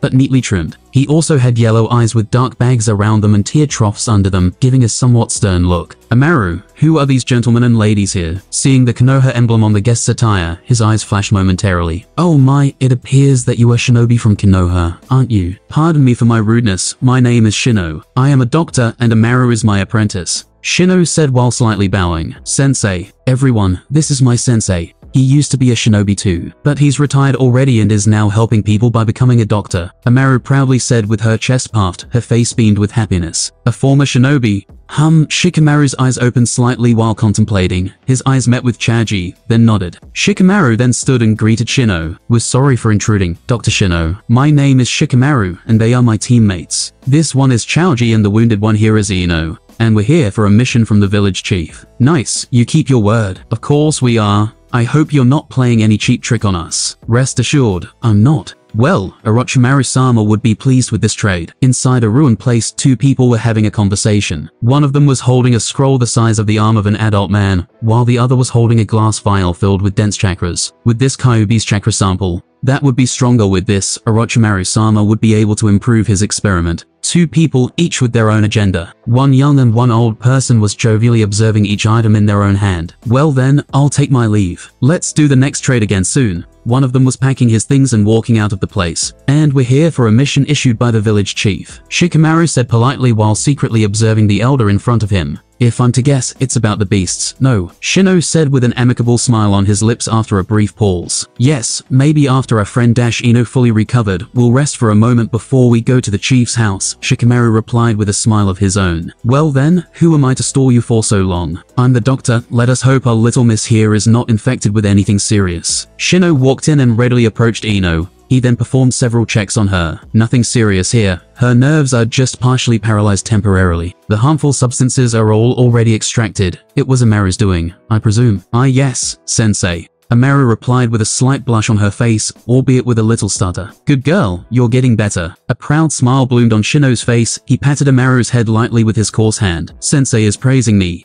Amaru's eyes closed as she enjoyed the head pat given by Shino. "As I said, our little miss here has nothing serious. Just give her water, a lot of it, for her to drink. I bet her throat already feels dry like a desert. Also, let her rest for the night. She ought to be able to move normally in the early morning." Ending his examination, Shino gave Ino several advice regarding poison and venom handling. "Well then, we'll take her with us." "Thank you for your help, Shino-sensei. This is a little token of gratitude." With a bow, Shikamaru took an envelope out of his pocket. "It's not much, but please accept it." He raised his head and placed the envelope on Shino's hand. "Well, thank you. I need this. To be honest, the price of the daily necessities are sky high now due to the beast's attack," Shino sheepishly said. Shikamaru just let out his business smile. Then he opened his mouth. "With this, we excuse ourselves. Good night, doctor." Choji took Ino on his back, and with Shikamaru, they went to an inn in the middle of the village. After they lay Ino down, Choji and Shikamaru sat and waited for their sensei. The sun has long set, and darkness illuminated the land. The dark clouds hid the moon as the wind blew hard. Slowly, the drizzle started, and rain began to wash the earth from its filth. "Creak, yo, how's Ino?" Asuma went into the room. Contrary to the rain outside, his attires were perfectly dry. "Ino is fine, she just needs some rest." And behold, rest now she is. Shikamaru yawned while replying to his sensei. "I think I need one too." "Sensei, did you scout the forest?" Choji asked, he still pondering about a particular thing. "I did. We shouldn't begin our hunt tonight or whenever the light is dim. The number of poisonous and venomous creatures inside the forest is no joke." A frown was apparent on Asuma's face, his eyebrows creased, and his countenance darkened. "We found something amiss earlier when we met this doctor. His name is Shino, apparently. He was a shinobi." Shikamaru looked at his sensei, waiting for his words to be discerned by him. "But that's not the main problem. The thing is, Choji felt an ominous chakra exuding from him. Yes, it was faint, even almost non-existent, and only for a brief second." Asuma walked to the side and leaned against the wall near the window. He opened it and lit his cigarette to begin smoking. "Continue." "So I briefly looked at Shikamaru to make sure whether I was the only one who felt it. And unfortunately, that's the case," Choji added. He was able to sense the faint fluctuation of chakra as a side benefit, because of a particular hell mode training regimen from his dad,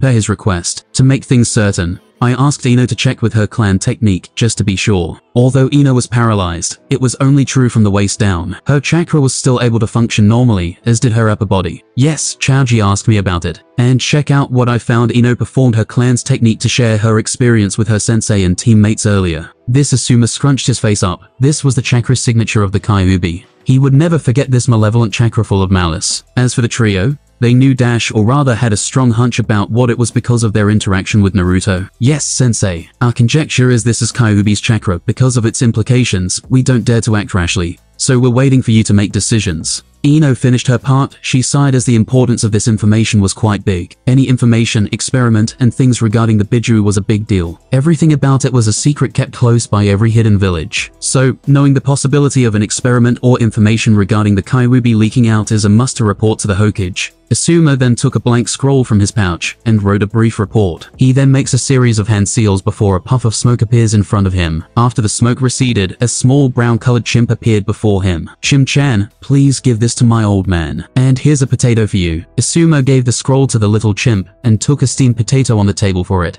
The little chimp happily took the scroll with his right hand and the potato with his left. Chim-chim. He happily ate the potato before disappearing with another puff of smoke together with the scroll. Pretty convenient. Shikamaru stared at it, unblinking. Its cute stars could be seen inside Ino's eyes. She was fond of cute things, as usual. "Is it strong?" Choji asked. He was intrigued by other possibilities of its utilities. "EKCK, it's a summon create dash. We know." Asuma was not able to finish his smugness before he was interrupted by his students. "It's special. Unlike other summon creatures, Chim-chan comes from the Monkey Kingdom. They're one of few civilized creatures, and they were one of even fewer groups that know how to be a sage and have their own sage." Asuma smirked. He felt great seeing his outgoing student Shikamaru showing a baffled face. "At least they used to have one, so can I continue my explanation?" Smugness showed fully on Asuma's face. "This is the power of experience. Please continue, sensei." His mouth twitched as he was saying that. Shikamaru couldn't hold his sensei's smugness. "One day, I'll pour that beard with some chili powder. Let's see how you continue to act smug. It's like this dash." As Asuma almost went on with his explanation, another puff of smoke appeared, and the earlier little chimp jumped out from the smoke while holding a different scroll. That was fast. The trio was surprised by the speed they were able to communicate from a long distance with a summoned creature. Asuma took the scroll and unfurled it, then became a bit serious. He then burned the entire scroll after he finished reading the entire content of the scroll. "It seems we have to hold a little talk. We have a new task at hand." Asuma inhaled the fresh air from the window before he continued with his words. "Choji, for the main mission, you and Ino will continue our main task and scout the village surroundings and the perimeter tomorrow. Shikamaru, you keep an eye out for this Shino guy. Keep your distance. I'll scout the entire village and its periphery for another clue regarding this Kaiwubi chakra and the real identity of this Shino guy. I'll be back in the morning. Tomorrow at noon at the latest, there will be other Jounins that will arrive here to help us." Asuma gave a series of commands to his students before he vanished with a flickering shadow. The heck? The trio was shocked. It seemed that this was more urgent than they thought. Meanwhile, Shikamaru formed a hand seal to use the shadow clone's technique, in which his clone immediately departed before he himself seated and closed his eyes. "I'll stand guard, you guys just rest." Choji stood and used the multiple shadow clone technique and summoned 2 clones that immediately used the transformation technique and transformed into a dove and a cat. His dove and cat immediately went out. The dove went to the roof, and the cat found a secluded corner near the stairs, with a clear view of their room door. Choji took a book from his storage seal, a bag of chips, and a bottle of water as he sat on a chair beside the door. "It's a convenient technique, alright," Choji thought as he munched his chips. Somewhere inside the forest near the Oka village stood a fair-skinned little man with straight, dark brown hair and long bangs that covered half of his left eye. He wore a purple shade of lipstick and had dark markings around his eyes, giving him an androgynous appearance. His attire was a black shirt under brown tunics with long sleeves. He bore the symbol of the Sound Village on his hem and black skin-tight shorts. He wore black arm warmers, traditional black shinobi sandals with calf-length leg warmers covered by bandages, and a purple, rope-like belt tied in an inverted bow around his waists. "One-E-san, just wait a little longer. With this scroll, Orochimaru-sama will be able to complete his technique, and he will save our clan." The little man clenched his fist and excitedly held the scroll in his hand. He caressed it gently like he was caressing a fragile baby. "How long has it been, One-E-san? The time for a clan to be able to live a life normally is near." The little man grinned happily. He recalled the distant memory of the cheerful smile of his older sister and the merry laugh of his caring parents. "You're my son, alright?" is what he will say. "I'm sure if I'm able to finish all of this. Hee. I wonder how Yukimi One-E-san will react." He was giddy and rather impatient to give the scroll to Orochimaru, so that the technique to stabilize his clan's ability would be able to completed and used soon. "Our clan will soon be able to face the sun and wind normally. We will be able to run on the open field without worrying that our body will disperse with the wind." He keeps mumbling lowly to cheer himself up. His clan's salvation is the only thing that keeps him from spiraling down into insanity. The little man then bit his own hand to draw blood. He formed a hand seal and slapped his hand to the ground. Not long after, a humongous snake that easily towered over buildings, trees, and large rock formations with its sheer size was summoned. It was perplecolored with black rings running down intervals on his body, coupled with 4 horn-like protrusions on his head. Manda-sama, please enjoy your feast. I'm sure that you will like the taste of the beasts here. Although he was itching to get back as soon as possible, he was also tasked to feed Manda to fulfill Orochimaru's contract with Manda. The next day at noon, the whole Team 10 was assembled near the Oka village gate. With them, there were 2 other jonins from Konoha. One of them has featureless white eyes and a well-defined, broad nose. He wore the standard Konoha uniform inclusive of a flak jacket and a forehead protector that he wore like a bandana. In comparison, the other one has black eyes and spiky, black hair that he keeps held in a classic Nara ponytail. He wears the standard attire of a Konoha shinobi, inclusive of a flak jacket and a forehead protector. Thank you for coming, Ko-san, Dean-san. Let me fill you in about what's going on. Asuma thanked the 2 new jounin, while he gave them a brief summary of the little information they currently had after briefly exchanging greetings. He let out a sigh of relief that the 2 jounin were doing a mission not far from their location. One was Ko, a Hyuga that will help identify and locate the Kyuubi's chakra. The other was Dean, a Nara and a veteran with rich experience of various events on his missions. While the jounins were discussing the details of the new mission, the trio genins were currently drafting their plans to finish their main mission. With their sensei focused on a new task at hand, they need to adjust their previous plan. The beasts are restless, though they're not forming a stampede. They're occasionally going into the village's edge and harassing the villagers. Choji crossed his arms in front of his chest as he held his chin. The beast's attack was inflicting more damage to the Oka village than they initially thought. He and Ino had already gone into the village chief's place to confirm their objective and asked for some details. Based on the details, the possibility of something forced them to hunt outside of their turf. It could be because of their lack of prey, or there's another predator that stole their turf. If it's the latter, then it must be a very aggressive one. Shikamaru added he was done with his surveillance, though to be sure, he still left a shadow clone to watch Shino's movement. Ino was still performing her clan's mind-body switch technique, and she was a bit pale. She gulped her saliva and urgently said, everyone sensei, you have to see this Tenzo Uburi POV wake up, son.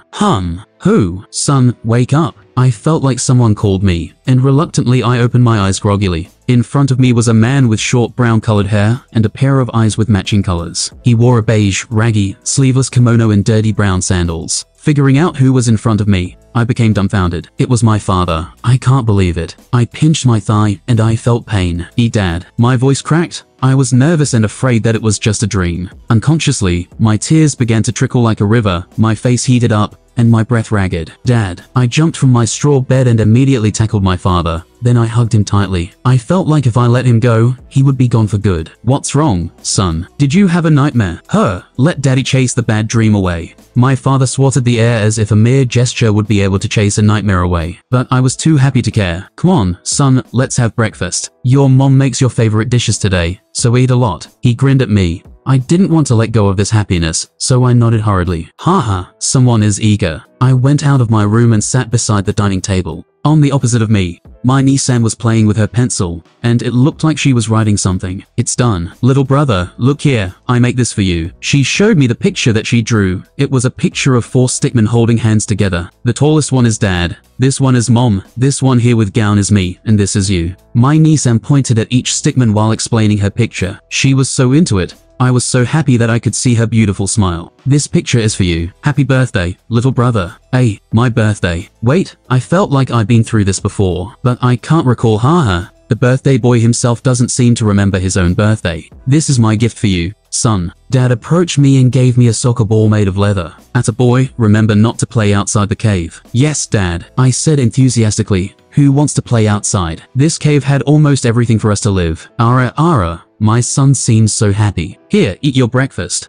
A figure of a beautiful middle-aged woman came into view from the kitchen. She was my mother. Her hair was long, wavy black with blue eyes simmering with gentleness. Mom, I was so happy. I couldn't believe that our family was able to be together like this again. It's like a dream come true. My Iburi clan was seclusive and lived underground in the Fire Nation. We had the ability, or I rather call it a curse, to turn our bodies into smoke at will, and still be able to interact with the world around us physically. However, this ability was imperfect, causing us to occasionally transform without what we meant to it. In our smoke form, we were very vulnerable to wind as it caused us to disperse permanently and die. Because of that, my clan members did not tend to have long lives, and were forced to live confined in caves or places where the wind was practically non-existent. My son has become a big boy now, eat a lot so you can become strong in the future, Mom said, while her hand patted me on my head, which I immensely enjoyed. As I enjoyed her rubbing, I felt her pat turn softer with every pat. I hesitantly looked at her hand, and dread filled me as her hand suddenly turned into smoke. Ah, she was surprised, and she turned her hand back not long after and retracted her hand. She quickly hid her shock with a loving smile,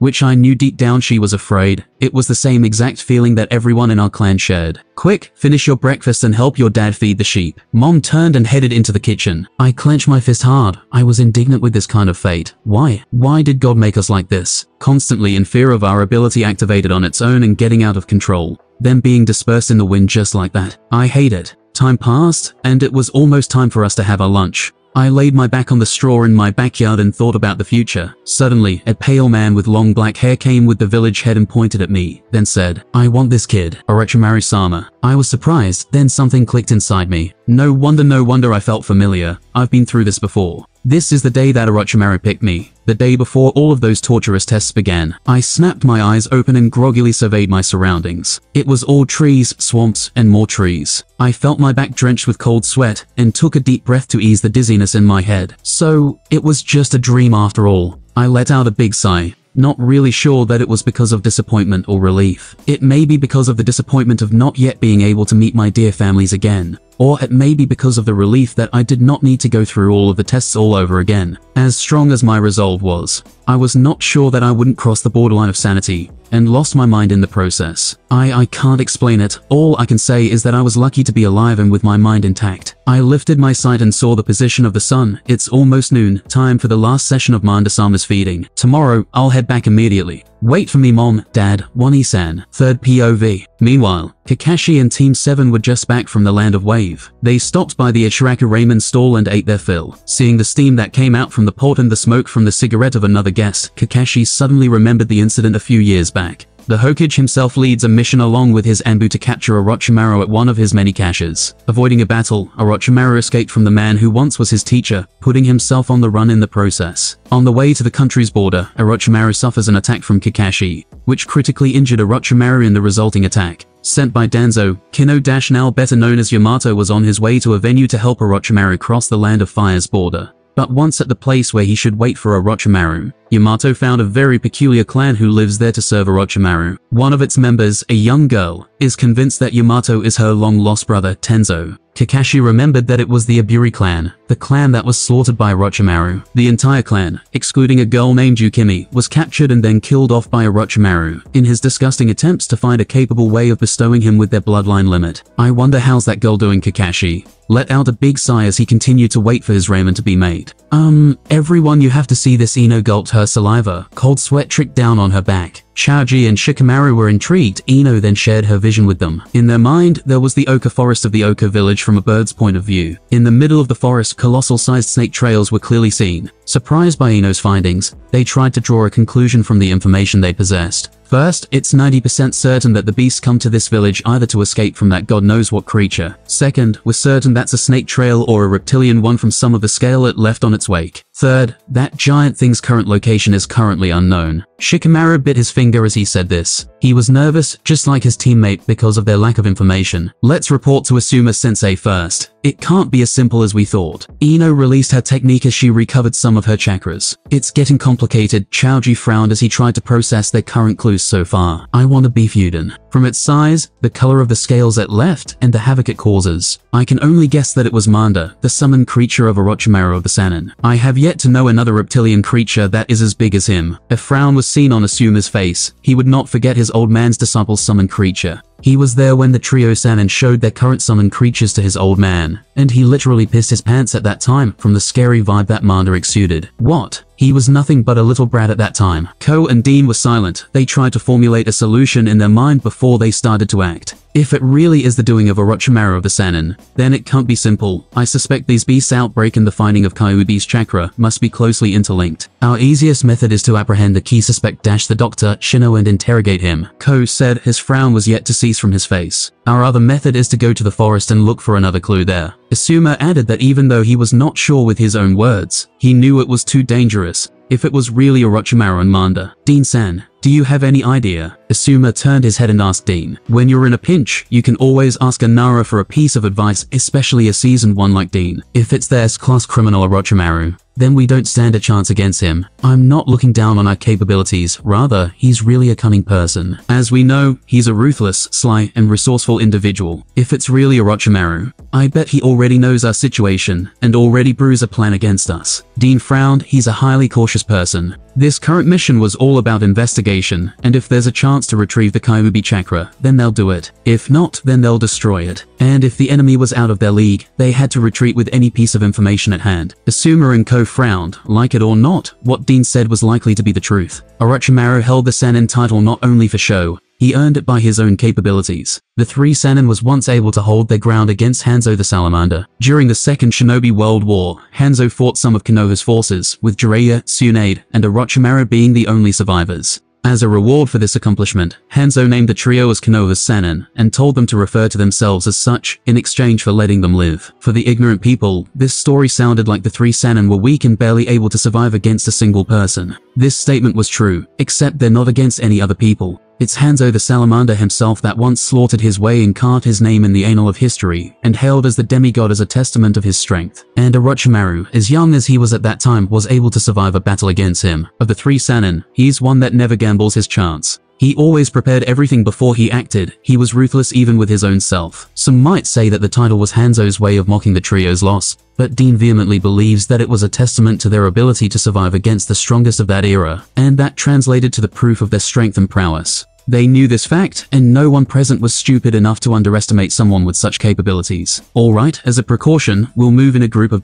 He's moving. Shino went toward a ruined temple east of the village. As Asuma wants to explain their strategy, Shikamaru cuts him off with a sudden report. Looking at their current chance, investigating through this Shino guy was the best shot they could get. They can't help it. That's how terrifying the terror of Orochimaru of the Sannin was. They'll throw their life for nothing at all without ample preparation by pitting themselves against him. Of course, it's all just an assumption, but a safer alternative was presented before them. And if they did not take that alternative, it's not called a brave act, it's called an idiot act. We split into 3 groups. Ino, you're to follow Dean-san, watch her back, and provide ranged support. Shikamaru, you're with Choji and took the southern route and cut his escape path. I'll take the front line with Ko-san. Ko-san, please seal his tonketsu if possible later. I'll distract and keep him busy. This mission is getting out of hand, we'll have to act and apprehend him soon. See Sensei Asuma Sensei the snake, Ino said. Her lips trembled and lost their color. But the snake, what now? Just as Asuma was about to execute the plan, Ino interrupted him. He's starting to get annoyed with various things that suddenly popped up. Without further ado, Asuma sighed as he touched Ino's left shoulder for Ino to share the image with him, and she did exactly that. It's really him, Manda, Asuma gasped. His eyes went wide, and his pupils dilated. And he's bigger than before, way bigger. Choji, POV.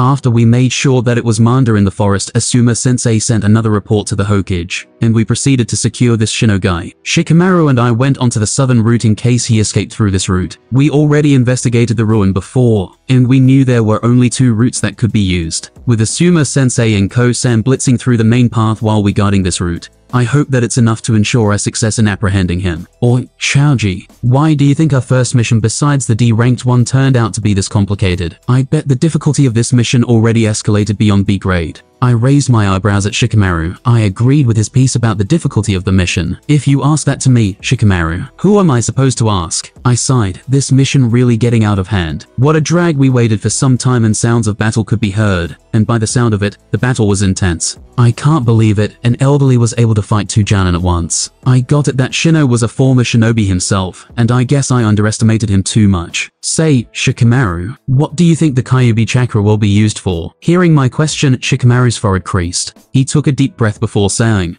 Whatever this Shino person wants the Kyuubi chakra for, it's our mission to stop him. As for what the Kyuubi chakra could be used for, I'm not sure about it myself. Looking back at Naruto, it has healing properties of some sort, and based on what we felt from it, those chakras carrying a malevolent berserk aura. As if proving what Shikamaru said, we felt pressure from the battle site. From the aura that it emanated, we felt a strong negative emotion. Speak of the devil, and he shall come, Shikamaru muttered lowly, then clicked his tongue. We help, I said with an unrefutable tone, which was answered by a nod from Shikamaru. Let's go assume a POV. Ko-san and I were looking at the target, and as we approached him, a few kunais suddenly flew toward us. I immediately pulled my trench knife to deflect the incoming kunais. As we deflected the kunais, another wave of kunais flew without giving us any chance to prepare ourselves. This went on for a minute until we realized that this wave wouldn't stop anytime soon. I don't think this gonna end. Byakugan. Ko-san immediately activated his clan's Kekai Genkai, the Byakugan. There are several of them, approximately 30 in total. They held something in their hand, a kind of machine that fired kunai rapidly. This is an ambush. Ko-san, flare the signal to retreat. Ko-san took his signal flare to give the other an alert. But, unfortunately for us, as he took out the flare, a kunai hit the flare and made it fly out of Ko-san's hand. Damn. As soon as I took notice that the signal flare was dropped,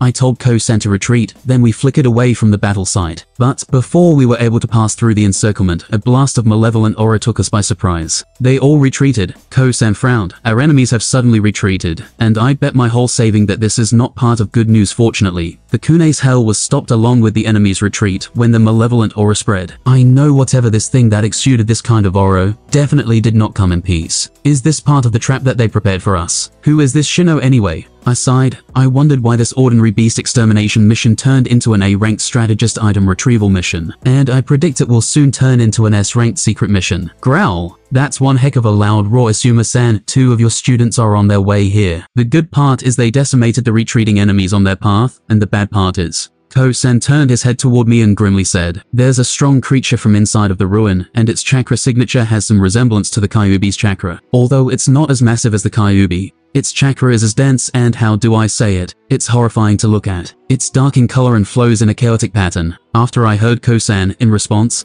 I loosened my neck, brandished my trench knife, and whispered, "Here I flow my chakra into my trench knives to augment the cutting power of its blades." A dense blade of chakra is formed around the knives, extending its reach. I transformed my chakra into wind-natured chakra, so that my blades became sharp enough to cut through even stone or metal with ease. Not long after, the said creature came outside. It resembles a reddish-purple leech with a serpent-like body. On its face, it wears a blank white-colored no mask that has the kanji for 0 on its forehead. On its head, it has 5 thick hair-like strands sprouting from it, with 4 at the top side and 1 at the bottom side. I have to be serious. This thing smells like bad news. My instinct screamed danger at its presence, and cold sweat unconsciously drenched my back. In tacit understanding, I split up with Ko-san. I rushed to its right side while he jumped to its left. With a twist of my hand, I raised my left trench knife and swung it downward, aiming at its side. While at it, Ko-san coated his hand with chakra and struck that creature with a palm. To our surprise, that creature sprouted a few hands from its body and redirected our attack with them, followed by a strike to our body as a counter. For a moment there, I felt many emotions slightly well up inside me, and from Ko-san's expression, I bet he too felt the same. And with our experience, we precisely know that it's not us, it was this thing's influence. This is bad. Contact with it can influence the emotion. After we stabilized our position, Ko-san hit one of his tenketsu points. To my surprise, a dark-colored chakra escaped from the said tenketsu point through his paw. It tried to corrupt our mind. This thing is getting more dangerous the more we know it. Clap clap clap. It seems you two already met Ryaibi. This baby reacts better with the Kyuubi chakra than I thought. And you shinobis from Konoha will be the perfect lab rat to test this baby's ability. From the ruined entrance, Shino confidently stepped out. Hang on, well, friends from Konoha. The real thing has just begun. Choji, POV. We were on our way to Asuma-sensei's location when we met a few groups of foreign shinobis. Without announcing who they were, they attacked us with some weird things that rapidly shot kunais at us. Some of them also threw a few jutsus at us. Shikamaru and I were, of course, retaliating against them. Shikamaru incapacitated them in a flash with his Black Lily, which was derived from the shadow sewing technique, and pulled them together, while I tried my best to quickly decimated them with my multi-size and human bullet tank technique. Koro Higanbana no Jutsu. Bubenbaika no Jutsu. Shikamaru binds all of the opponents with his shadow sewing technique, then pulls them together in one area. Then I enlarge my body with a multi-size technique and smash them with a human bullet tank technique like a bowling ball, smashing the pins. It's one of our Ino Shikacho formation. It would be more effective if the mind disturbance technique was performed to disorient the opponents. Anyway, it's good that we're not surrounded yet, and able to detect them before we're caught off guard. And to finish the deed, we attacked the enemies that were not trapped by Shikamaru's technique. We're able to finish them in a couple of minutes. Although it sounds easy, what we did earlier by no means was easy. It involved delicate timing and control by Shikamaru, great chemistry and trust between Shikamaru and me, also a decisive act to execute the technique. One miss and a single opponent would be able to finish us with a mere kunai to a vital. For example, what if Shikamaru did not manage to hold all of the nearby enemies in place, and I rushed to them to attack? Well, they would just dodge my attack and surround me, then turn me into a makeshift porcupine. We rushed into the ruin where Asuma-sensei was supposed to be, and there we saw from some distance away, Asuma-sensei bruised blood leaked from the corner of his mouth, while his nose looked broken, and his expression was grim. Beside him was Ko-san, his complexion was no better. His left hand even dangled on his side. It seems that the bone of his hand was broken. They were facing a strange creature. It was a leech-like creature with some kind of mask on its supposed face, and tentacles sprouted from its body. We saw they confronted the leech, and managed to cut a few of its tentacles and even its body more than once.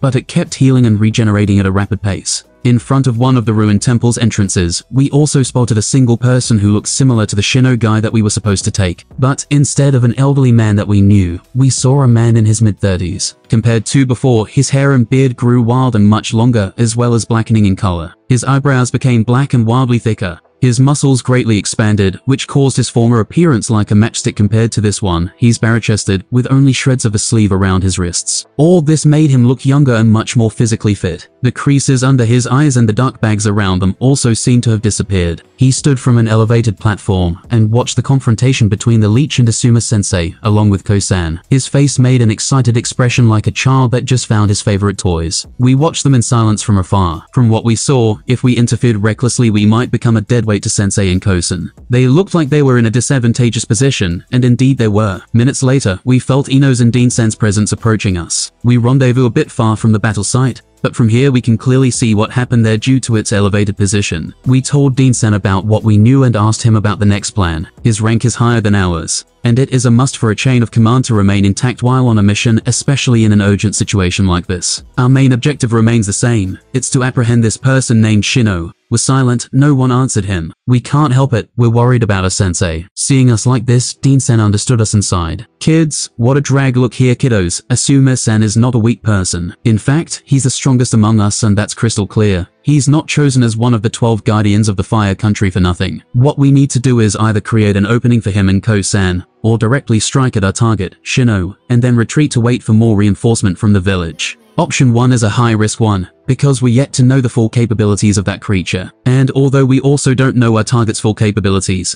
at least we won't bother Asuma-san and Ko-san. So, we're going with the second option. Any objection? We silently shook our heads. This mission was out of our league. Dean-san's ability to plan and discern our next step is an eye-opener for us. No matter how hard we trained, the experience is the true best teacher. Then we briefly listened to Dean-san's plan, and immediately circled around the area to apprehend our target from his blind side. We silently approach him, and Dean-san and Shikamaru directly bind the target with their clan's technique. Kajime no Jutsu, Kage Kubishibari no Jutsu. Two lines of shadows rapidly extended from Dean-san's and Shikamaru's shadows. One line melded with the target's shadow, while the other climbed on our target's body and strangled him. In tandem, I rushed and flipped my body forming a somersault, then hit Shino's head downward with my right foot. Barista Swirl. It's a move that I'm familiar with since my past life. I can do it even with my eyes closed. The floor below him was blasted, and he fell down on another side. The purple leech turned its head and growled deeply. Just then, suddenly it rushed toward us. Its sudden acceleration was alarming, and neither Asuma-sensei nor Ko-san was able to react before it rushed toward us. We braced ourselves. In the spur of the moment I enlarged myself to shield Shikamaru and Ino from the impact, while Dean-san jumped in front of me, and used an earth-style technique to summon a wall in front of us. Silly me.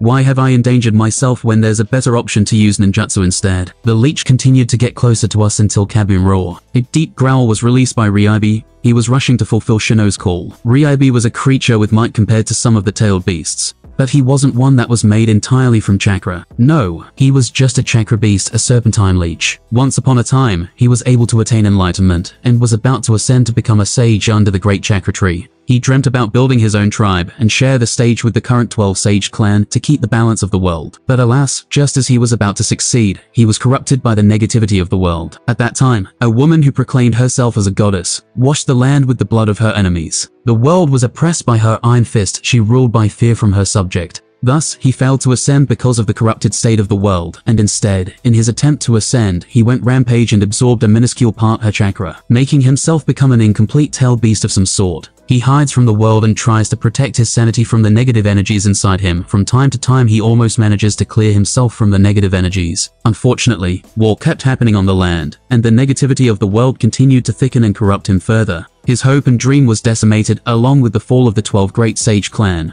which was slaughtered by the hand of the goddess herself. Currently, he is mainly made from two things, chakra and negative natural energy, which coincidentally was able to mix inside him to become dark chakras. He tried and tried to fix himself, but only to be faced with the cruel reality of failure after failure. Finally, in his desperation he went and begged for help from a man who managed to create 9 creatures, similar to his current self. Alas, the man saw him as a threat and sealed him away from the world. It was only many years later that he was partly freed from the seal by a person named Shino. Shino tried to use Ryabi's power to build his hidden village and army, to take revenge and stop the war, or so he said. No, Ryabi was yet to be freed entirely. From time to time his consciousness went into slumber, and his power moved by itself based on instinct, and sought any negativity in the world to empower it further. And subsequently, he follows his own attempt to cleanse himself, forming a seemingly never-ending cycle, with his continuous effort to purge the negative energy from him. And now, Ryabi just woke up from another slumber, and Shino said that he needs to protect his subordinates from the enemy's attack. I need your power to protect them, he said. Ryabi rushed immediately to Shino while avoiding obstacles around. Shino then absorbed him and went into a berserk-like state. His wounds healed, and his already ripped body became even bulkier,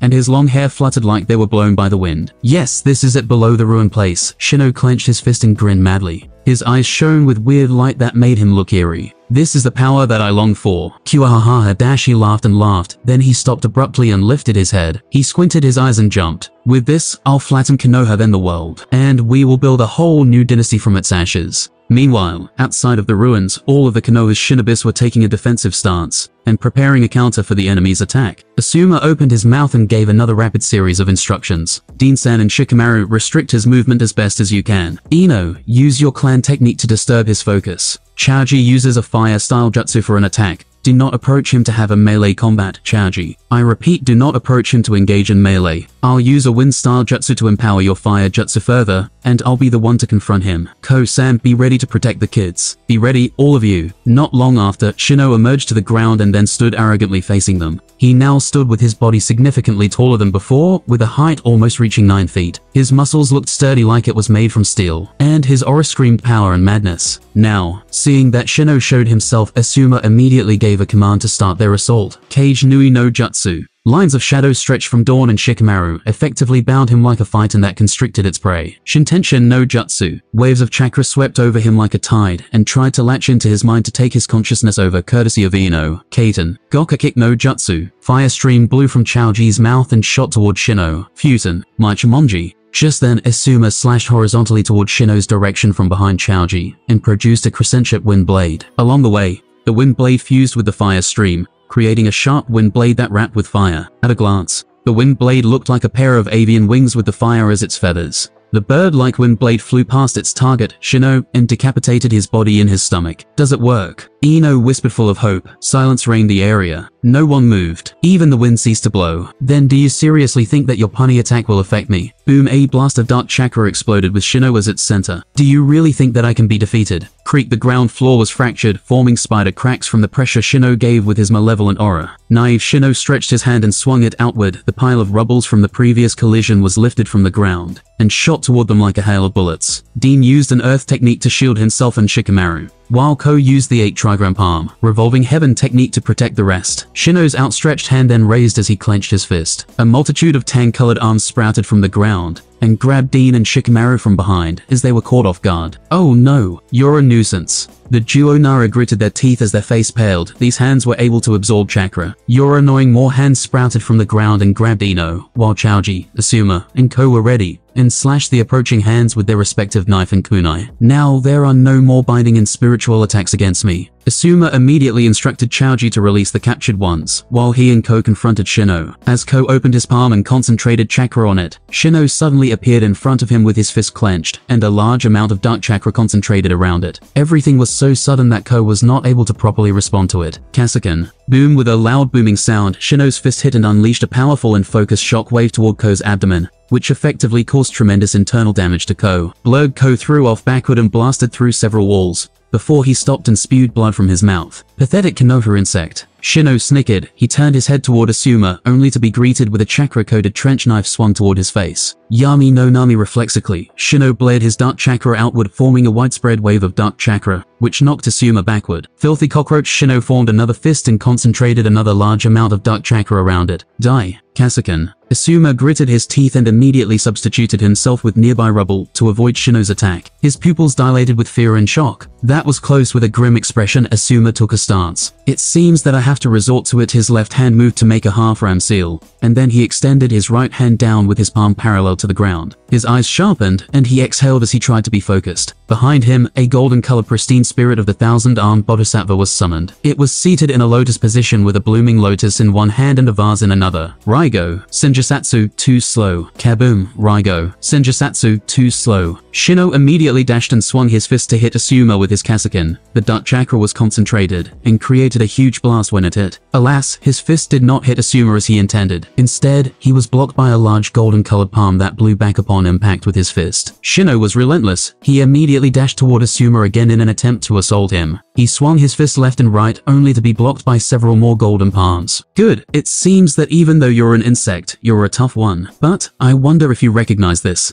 The dark chakra that Shino emitted began to retract, but the pressure in the air became heavier instead. Shino's skin gradually reddens as his blood flow accelerates, and his veins apparent from his skin. Could it be? Boom! Shino's aura blared 5 times, and again condensed around his body. He exhaled and cackled madly. Hachiman, Toman, impossible. Asuma's pupils dilated. He was full of disbelief. 8 gates technique. Moreover, the 5th gate. Ha ha ha. I'm glad you have eyes that are able to recognize this masterpiece. That eternal genin sure was a genius. Shino rushed while he kept cackling weirdly. His eyes shone with a mad gleam. Die. Your death is inevitable. Asuma was silent. He wielded some hands to shield himself from Shino's assault, and some more hands balled into a fist that rushed to hit his opponent. How? Is there a traitor among Konoha's upper echelon? Meanwhile, along with booming sounds of attacks on the surrounding, Choji managed to free others from the hand spawn. He wants to rush back to help Asuma, but is prevented from doing so by Dean, and instead, he is commanded to secure Ko and wait for the right moment to help. While Dean, Shikamaru, and Ino recovering their lost chakra, Choji rushed to Ko and gently piggybacked him to where the others were.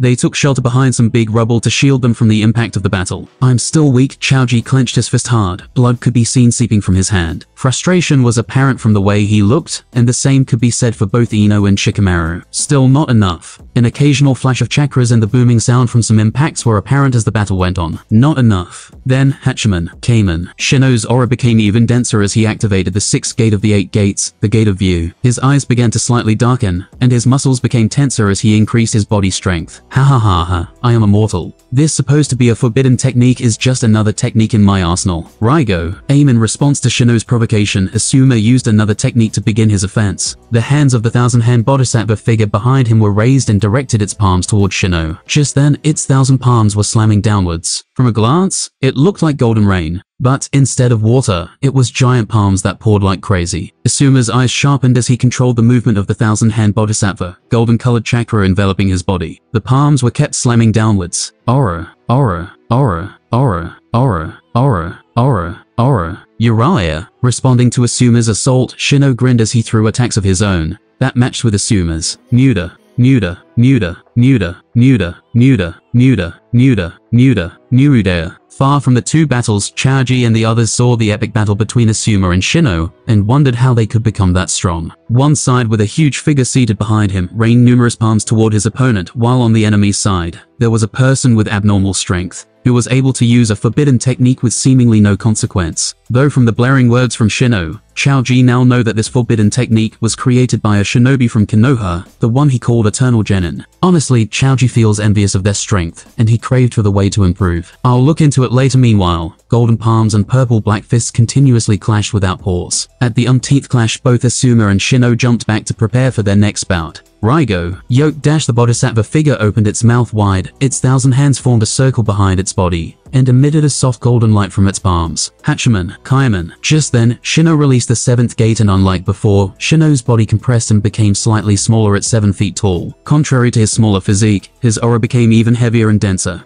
Not enough, again. Hachiman, Shimon. The 8th gate was released and Shino's skin was cracked, and his eyes became fully dark gray color. His long black hair was raised defying gravity. You all will die. Shokasakan. Dark chakra condensed into a sphere shape on Shino's hand, and swirled like a tornado. One Asuma's eyes were full of determination. His hands moved to make a horse hand seal. Taiho. Blinding lights were shot from the mouth of the 1,000-hand bodhisattva. Behind the rubbles further away, Dean, who just recovered his chakra, and Ko, who just gained consciousness, were aghast. With the meager chakras they had left, both Dean and Ko hastily made a burrow, and dragged the others into it as a means of protection. Aurea. Advance. Nudada. Die. From a bird's eye view, the place where Asuma and Shino do battle is like a wasteland of death, with charred ground filling the land. Nothing in view besides some small pieces of rubble here and there. Silence filled the area. Not long after, the still environment was broken by blasted ruins that covered a hole in the ground. From it, 3 impatient teenagers were rushed out. "Where's Sensei?" Ino said while fidgeting. She was panicked. "Control yourself, Ino. Stay here and use your body replacement technique on an animal, and search for Sensei below some rubbles. I'll stand guard here to keep you,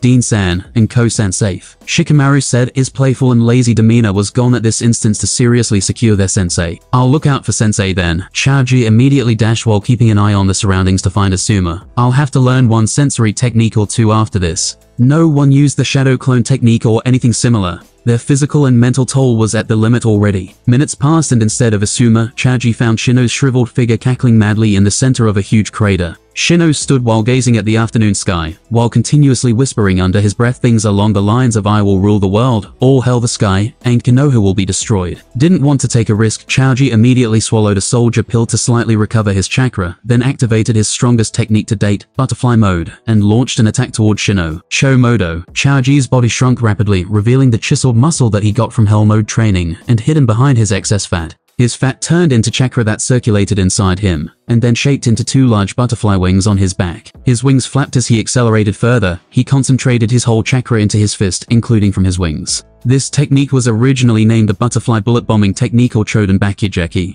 but Choji took it one step further and added fire nature transformation into it, making it more deadly. The chakra on his hand was set ablaze. Fire enveloped his whole right arm as he swung his fist. Kaiten. Hike and crimson-colored fire burned the air as it shot toward its target, Shino. The fire menacingly blazed like a mighty crimson dragon among the wasteland. Choji left very little chakra on himself as he used the rest to perform this attack. As Choji landed, his countenance was pale as a sheet as he staggered to stand, and his vision blurred. He swallowed another soldier pill into his mouth, and in his blurred vision, he saw a charred body where Shino previously stood. He let out a breath of relief that he didn't know he held as he let his body fell seated on the ground to catch a breath and recover some chakra. Unknown to him, from the charred remains, wisps of a dark purple substance emerged and slowly crept to him, then seeped into his body as he recovered some energy and chakra. Perhaps it was because his physical and mental burden already passed its limits, or perhaps because of another reason, Choji fell into an unconscious state and plopped down not far from Shino's corpse. When the sun began to set and night approaches, the reinforcement from Konoha finally arrives. They found Asuma's unconscious body on the other side of the huge crater, and they escorted all of the members of Team 10 plus Dean and Ko. Then they took Shino's shriveled and charred body back to Konoha. Days later, they arrived at Konoha. On the exact date when the Konoha Grand Sports Festival was held, alas, Team 10 was not able to participate, as they had to report their mission to the Hokage, and went home to rest further for a couple more days. In the meantime, Choji was wallowing in misery. He was in despair as he discovered something that plunged him into an abyss of hopelessness. Something really bad. Hey, did you hear? A youthful boy wearing a green spandex suit was seen doing a handstand push-up on a tree branch. Sweat drenched his whole body as he forced himself past his limits. For the first time in a few years, there will be many rookies in this year's Chunin exam. Ho ho, so what? A girl replied, her black hair tied in 2 Chinese-style buns on her head, with short fringe bangs framing her face. She wore a pink sleeveless kipao-style blouse with white flowers motif on her shoulder. 3 of them are the students of Kakashi, and another 3 are the Ino Shikacho combo. Lee answered with a hand folded onto his back. He now did a one-handed handstand push-up. This exam might be interesting this year. said a boy who wore a beige-colored shirt with a dull blue shirt beneath that, coupled with dark brown shorts, blue shinobi sandals, and wrap bandages around his right arm, chest, and right leg. If you said that, then it might be really become interesting, Niji-san. By the way, let's have a lunch, Tenten cutely said, and took a bento box. She gave the bento box to Niji with a faint blush on her face. Don't forget about me, Tenten. Lee did a backflip from his handstand position and shouted, Lee, don't you have 200 more push-ups? Ah, I forgot. Then I'll join you guys after I'm done with the 200 plus another 100 handstand push-ups with each hand as a punishment. Team 10 was currently having their lunch together in the Akimichi restaurant for the first time, after their mission finished. Asuma was mostly healed and already healthy enough to move around the village and do some light ninja activities, though he was not smoking like he usually does today, courtesy of his lover Kurenai. How do you three feel? Do you get enough rest? Good enough. I'm good. I'm miserable. They ate their favorite dishes. Almost everyone was in a good mood, even Shikamaru was smiling, and not as laid back as he usually was. Oddly, it was Choji who was feeling gloomy. Stop complaining, Choji. You look better this way, I guarantee. Why do you want to be fat anyway? Ino said grudgingly. She was quite surprised when she saw the ripped Choji for the first time. He was way more attractive. Choji was currently muscular. He wore a sweatshirt that clearly showed his line of muscles with some armor on his body and limbs. His hair was cut and styled a bit messy on the right, but combed back neatly on the left. His stature is currently slightly taller than it was when he was on the previous mission. His light brown hair and his strong gaze gave people charismatic feelings. He's not the lean or the skinny kind, courtesy of his nutritious and humongous amount of protein he consumed. Neither Choji is overly buff as he is still in his early teenager age, though for a kid in his early teens, he could be said to have a overly good muscular body. You won't understand, woman. Fat is a man's romance dash. No, it's not, Asuma interjected, but it's indeed a problem. Can you use your calorie control technique? Is there a problem when you use your clan's technique? I can use my clan's techniques just fine. But no matter how many times I eat, the nutrition directly turns into chakra and not fats. My physique has gotten stronger every single time I eat. My chakra also got denser. Choji's expression was gloomy, with no happiness apparent, in spite of the advantage he has. It's like there's a dark cloud floating above him. I haven't tried to eat a whole stall worth of sweets, fries, and lots of the others. Well, no problem then. We'll check later. Asuma reached for his pouch and took 3 slips of paper. Here are your applications. Applications for what? Ino peeled her eyes from Choji's now gorgeous figure and inquired her sensei. Chunin exam, of course. What else? Beauty contest. Asuma rolled his eyes, and his hand reached his hands to his chest pocket. Shit, I forget that Kurenai took all of my cigarettes. Shikamaru eyed Ino and Choji from the side. With their looks, there's little chance that they're not winning it. If they really participate Chunin exam, there will be another participant from other villages, right? Choji's eyes regained some of their lost light. I bet there's going to be a lot of strong genins participating in the exam. I can learn various new stuff. Asuma stood and crossed his arms in front of his chest and turned his body with his back facing his 3 students. Anyway, those who wish to take the exam should fill and sign those papers, and turn them in at room 301, at Building B of the Academy, by 4 p.m, at the latest tomorrow. He waved his hand as he walked away from their table. The next day, good morning, Shikamaru greeted both Choji and Ino while yawning, a 4-foot katana strapped diagonally on his back. Good morning, too. Yo, what's up? Both Ino and Choji replied with some enthusiasm. Choji lifted his eyebrows as he saw the katana behind Shikamaru. Shikamaru, realizing Choji's gaze onto his newly brought weapon, explained, I was trying various new stuff these few days. I feel that I'm kinda comfortable with this katana. Choji and Ino shrugged. The trio then walked into the exam site to turn their applications in together. Near the academy building, various people both from Konoha and outside of Konoha were seen. Some were nervous, some seemed jittery, while others mostly appeared calm. As they walked the stairs of the building, they noticed something. Genjutsu. Ino was the first to react, and she dispelled the genjutsu from the 3 of them. Ho ho, they want to confuse us. They want us to think that the next floor is the 3rd floor. Let's go. Ino grinned. She marched full of spirit. Choji and Shikamaru looked at each other, surprised and happy at their friend's improvement in genjutsu. After they reached the 2nd floor, they passed a crowd full of genins when they were on their way to the 3rd floor. Do you plan to take the Chunin exam with just that? You better quit now. Everyone's eyes were centered on one personally. Please, let us through. One of the participants, Tenten, was asking 2 men with Konoha headbands, who stood guard in front of a door, with number 301 above it. But before she was able to finish her words, she was slapped by one of them. Ino wanted to approach her, but Choji held her by her arm. Let's go. I don't want to join this drama. It's annoying. But Ino hesitated before sighing and giving up her attempt to stick her nose in another's business. The trio then continued their little travel to the real room 301. When they arrived, they handed in their applications and waited for a while. There's still more than 40 minutes before the meeting begins. I'm gonna walk around for a while. Choji walked out of the room. He was bored and went to explore some more to meet more genins from other villages. Shikamaru just waved his hand as he leaned on the chair and closed his eyes while Ino took a book and read it in the meantime. Hey, you, the emo guy with the dark eyes. Lee was currently called one of the tune-in exam participants from the Konoha. Who? Me. Ack. How dare you? You thick eyebrows. Lee nodded to the who gave the former answer and flashed his best smile to the latter. Will you fight me? Right here, right now. Lee looked at the one he challenged, and he stared him right into his eyes. Just then, Choji, who was strolling around, currently hidden on the side, decided to watch the events ongoing before him. Like, I thought this going to be interesting. Shame. I didn't bring popcorns, though chips are also fine. Choji chuckled as he pried open a pack of potato chips. On the night before the graduation of the academy, inside a rundown apartment, you could see a single window from outside. While most of the windows of the others were still bright from the lamp,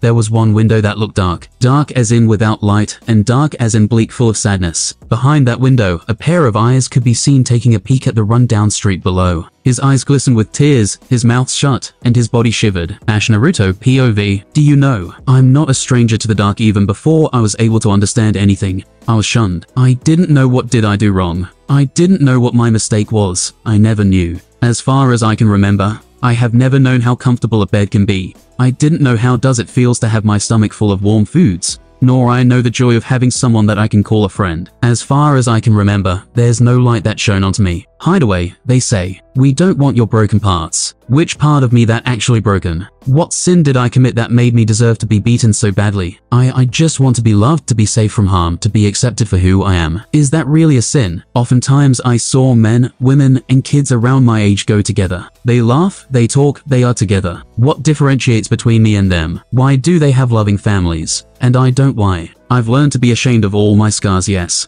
I hide them all. At least if I tucked away my face, no one would recognize me and hit me with rage in their eyes. They're hurt, they're itchy, they are there as proof that I do not deserve to be loved, my scars. Run away, they say. No one will love you as you are. What else can I do? Fight back. I am but a child, and if I do fight back, there will be more of them that will come and hit me harder than the ones before them. No, I don't want that. It hurts. I hated their gaze. They were looking at me like I was something disgusting. Something that meant to be hated. But I won't let them break me down to dust. I want to. There's something that I want to prove. I can't be destroyed like this. I will prove to them that I'm not a demon just like they said. If I succumb to their abuse, then I'll be a loser. And I don't want to be a loser. I know that there's a place for me. At least the old man, the third Hokage, came from time to time to protect me. He gave me a small apartment for me to live in. This way I will have a place that I can call home. I know, if I become a Hokage, people will respect me. They will have no choice but to admit that I'm a great person. Yes, that's it. That way they will love me, and they won't hit me again, for I am glorious. I will be a Hokage. No amount of obstacles will be able to hinder me. I will surmount the highest mountain between me and my dream, and I will swim in the ocean if it separates me from reaching my destination. Diss me, insult me all you want. I will care no longer. What words?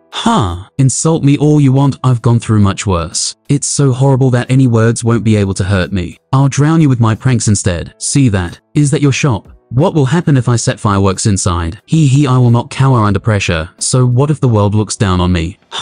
Watch me when I stand at the top. No one will hit me again. No one will look at me with a gaze full of hatred. Let the world deny. Let the world reject. I will overcome everything by myself, for I am the one and only Uzumaki Naruto, the future Hokage. Beep beep beep, 5 more minutes. Beep beep beep. What was that dream? Back to sleep. Beep beep beep. Yes 09.50a. Crap, I'm late. Sakura-chan would be so angry with me. Today we were supposed to buy some ninja tools and go to the Chunin exam site in the afternoon. That being said, I reached for my jacket and immediately rushed out. Yes, I didn't wash my face. Yes, I didn't brush my teeth. But, so what? Gotta go fast. Sakura-chan is waiting. Third POV. Not far from the gate of Konoha village, a pale man with a dark mark under his eyes was seen with 2 persons as his companions. On their forehead was a mark of a new hidden village, Itogaku, known as the Hidden Sound Village. Tenzo, I assume you know what to do, don't you? Yes, Orochimaru-sama. The pale man, Orochimaru, disguised himself as one of the exam participants. In front of him, a white-haired man suddenly appeared and kneeled toward him. He wore glasses, and different from the others, his headband bore the mark of Konoha. Orochimaru-sama, welcome. Orochimaru nodded his head slightly in response. He then waved his hand before the white-haired man flickered away. Just then, they approached the gate of the village and gained an entry pass for them to keep while they were in Konoha as an identity card or some sort. Orochimaru gazed at Konoha with a weird gleam in his eyes. He stretched out his tongue, and he licked his own lips slowly. I can't wait to get that boy's body kuku. Let's take care of that first. As you wish, Orochimaru-sama. In another part of the village, near the market, a shrill shout from a certain pink-haired girl could be heard. Naruto, you are stink. Choji stayed for a while and watched Lee and Sasuke spared for a bit. But even until Guy stopped Lee, there was nothing that really piqued his interest. It was only when Lee winked his eyes at Sakura and blew her a kiss that Choji got a good laugh for a moment. I guess the merely so-so Choji's goofy expression suddenly took a turn and become gloom, as he remembered his last mission, and so am I. He explored the place for a few more minutes to restore his mood, then went back into meeting room 301. He sat beside Shikamaru and then took a box of dried mushrooms before he started to gobble them up. It was only moments later that Team 7-Naruto, Sasuke, and Sakura came in, followed by Team 8-Kiba, Hinata, and Shino-. Like the loud person he was, Naruto began to ridicule Sasuke's loss to Lee, regardless of his own loss, followed by Sakura admonishing Naruto, then joined by others. The calm environment inside the room was broken and was replaced by a tense atmosphere. Both peoples from Konoha and other villages either irritatingly glanced in their direction, or silently glared toward them with subtle killing intent. Stop screaming like a cheerleader, will you? A white-haired man wearing a dark purple shirt with a high collar and a white undershirt, coupled with dark purple pants with a white cloth waistband on him, was approaching them with a stern gaze. This is not a picnic, you rookies just out of the academy, aren't you? Naruto, who was still irritated with Sasuke for some reason, lashed out at that man. He raised his hand and pointed his index finger at that man's face. Listen here, tough guy. Who the hell do you think you are, Databayo? The white-haired man sighed and fixed his glasses position before snickering at Naruto. I'm Kabuto, a Konoha nin just like you. I'm saying this out of my goodwill. Just look behind you. Naruto and the rest of Team 7 and 8 warily turned their head and shifted their gaze. There, they saw various unfriendly gazes from myriad genins from many places. But the ones that made them sweat a bit were the gazes from the guys with Hidden Rain Villages genins. Those guys behind you are genins from the Hidden Rain Villages. And you know what? They really have a short fuse. Kabuto shook his head with a helpless expression. Everyone here is nervous about the exam one way or another. You all should quiet down before you cause a scene. Well, I can't blame you all as you're all just clueless rookies. And I too used to be that reckless once. With a shrug of his shoulder, Kabuto helplessly stared at both Team 7 and Team 8. The conversation continued with Kabuto showing them a stack of cards filled with information about the exam participants, and Sasuke asked the information about Gaara and Lee. Meanwhile, Team 10 was as silent as they could be. At least that was what could be seen from the outside. But they're currently having their own discussion regarding the ongoing event through the combination of Shikamaru's and Ino's techniques. While at it, they too eavesdropping the conversation of their fellow Konoha rookies with Kabuto. Is that real? How can he have that kind of information? Ino suspiciously glanced at Kabuto from the corner of her eyes. I suppose that they're real. I don't know about how he got his hands on them though, Choji answered briefly. But he still put most of his attention on Kabuto's explanation. And just like Lee and Gaara, everyone here is the top elite genins of their own villages. This exam isn't going to be easy. Kabuto ended his explanation with a small smile on his lips. That's what I hope. Choji grinned silently. Shikamaru lazily glanced at him, while Ino stared at him with a gaze full of determination to give her all. A few days ago, have you healed already, Asuma? A man with thick eyebrows and a bowl-shaped hairstyle. Might Guy cheerfully greeted Asuma with his own trademark youthful grin. I'm fine and dandy already, don't worry. Asuma shrugged his shoulder and waved Guy's worry dismissively. But can I ask you a favor later, eyebrows? Ask anything, as long as I can do it. I will try to help you. Guy shouted excitedly. He raised his thumb up and laughed merrily. Boo-ha-ha-ha. What are you two talking about? Me. Why are you laughing like that? A spiky white-haired man with a mask on his face and a slanted Konoha headband on his head was approaching them from behind. He raised his hand and greeted them. Yo, how do you do, Asuma? Guy, Kakashi. What are you doing here? Are you here to assign your team to the Chunin exam? Might Guy was mildly surprised to see Kakashi there. Although you're my eternal rival, this is not going to be easy. You're rushing things. Kakashi answered with his silence and just glanced at Asuma. Don't look at me like that, Kakashi. My team is full of monsters, you know. Although it's true that the Jinchuriki boy and the Uchiha boy are on your team, They are yet to be mature, unlike mine. Asuma shook his head helplessly. I know you know both Kakashi and Guy sighed. They were among the few that rushed to be the reinforcement for Asuma and his team in the previous mission. And they're beyond surprised after both hearing their exploit and seeing their mad training attitude during their journey back to Konoha. Yes, they were not training as hard as Might Guy, but he was a wonder of nature. They were way above their peers. It was a miracle you're all able to survive and complete the mission under that circumstance, Kakashi said as he took out his precious book. It was mostly our luck that do the wonder. Asuma sighed. He scratched his back head. How do I say this? That guy's raw power far beyond mine, and we also trapped in an ambush. The latter was handled well by the kids, but the former were lucky that he lost his mind as he got drunk with his rush of power. Asuma's eyes stared at the sky while his stretched palm balled into a fist. Another big plus for us was that guy clearly was not a combat shinobi.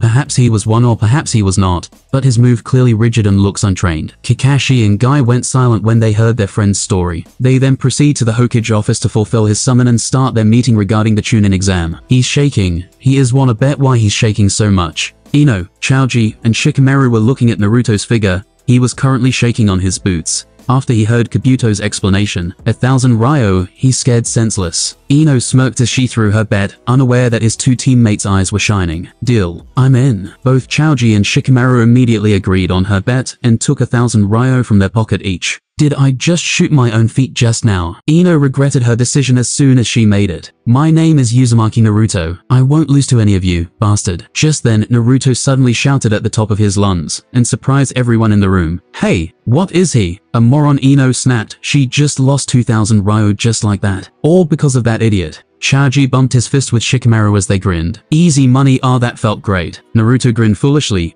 He scratched the back of his head and laughed. Meanwhile, amongst the participants in the room, Orochimaru smiled creepily, while he eyed a few persons of his interest. Better than I anticipated. Kakeki-oi, should we do it? 3 figures were sneaking around among the crowd. They swayed left and right, crouching then rushing. Just then, one of them suddenly jumped high and threw a pair of kunai to Kabuto. As if he knew things beforehand, Kabuto retreated with a backward jump. Unfortunately for him, another figure rushed toward him and swung his fist toward his temple. Kabuto adeptly evaded it with a bit backward tilt of his head, without any of his opponent's attack able to graze him. Or so he thought. Crack, his eyeglasses were shattered. Pooh. His mind spun as his lunch rose to his throat, and he vomited.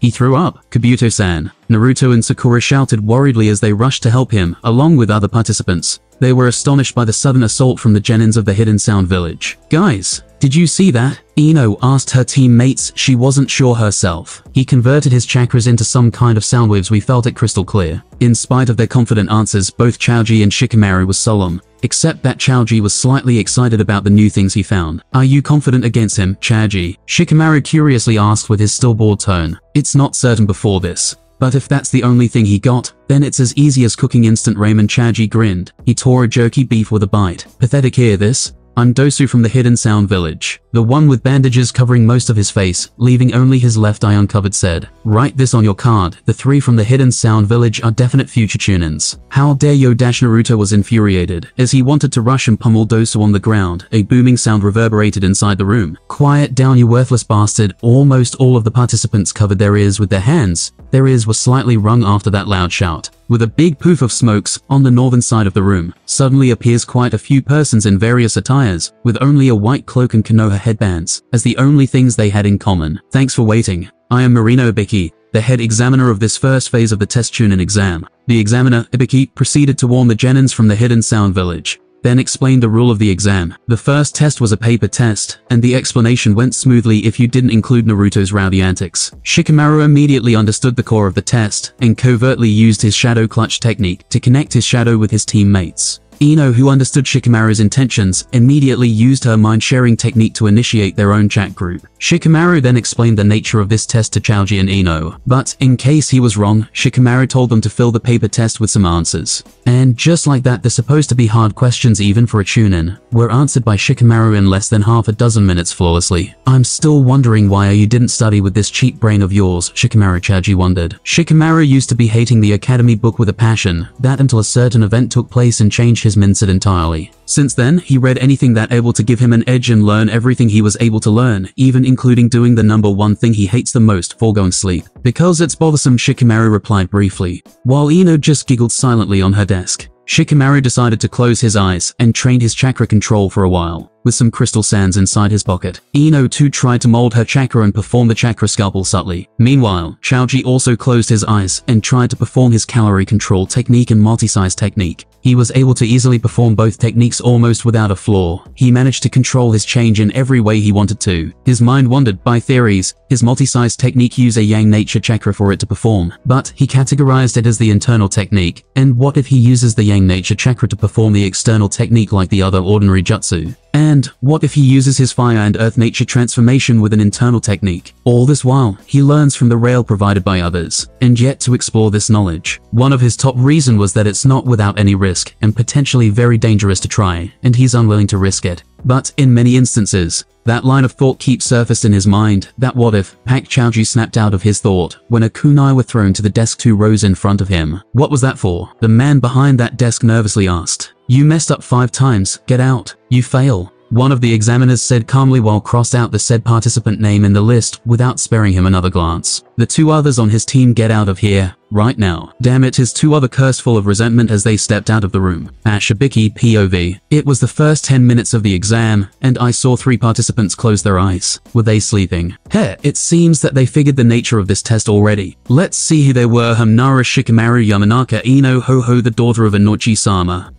And Akimichi Choji. I need a second look at the Akimichi heir. He looks so different from before. And if it was not because the heads up from Asuma-san, I might not recognize him. The new heir of the legendary Ino Shikacho. I won't even bother to check on them. With the brain of Nara, these questions will pose a little challenge to them. Moreover, it seems that they're done exchanging information. Let's see the others. Another half an hour passed, and several stupid participants either underestimated this test or overconfident of their own capabilities. That went without saying. My subordinates already kicked them out. A couple of them tried to rebel, but those are not problems that cannot be solved with the good old punch in the gut. Did that girl really think that I won't notice that the obvious string and the mirrors on the ceiling? Well, at least my subordinates didn't notice that trick. I need to discipline them further, it seems. Sharingana, the heir of the Uchiha clan, and another one from Hyuga. They had it easier than the others. That boy from the sand went out to the bathroom with a guy dressed as another examiner, and they didn't even notice. Gosh, I really was too lax with them. This is bullshit. Do you have any proof that I cheated 5 times? Oh, another rebellious one appeared. A quite nice entertainment in this boring job, I must say. Anyway, it's not that uncommon for it to appear. Rather, I thought there will be more of them. Another minute passed.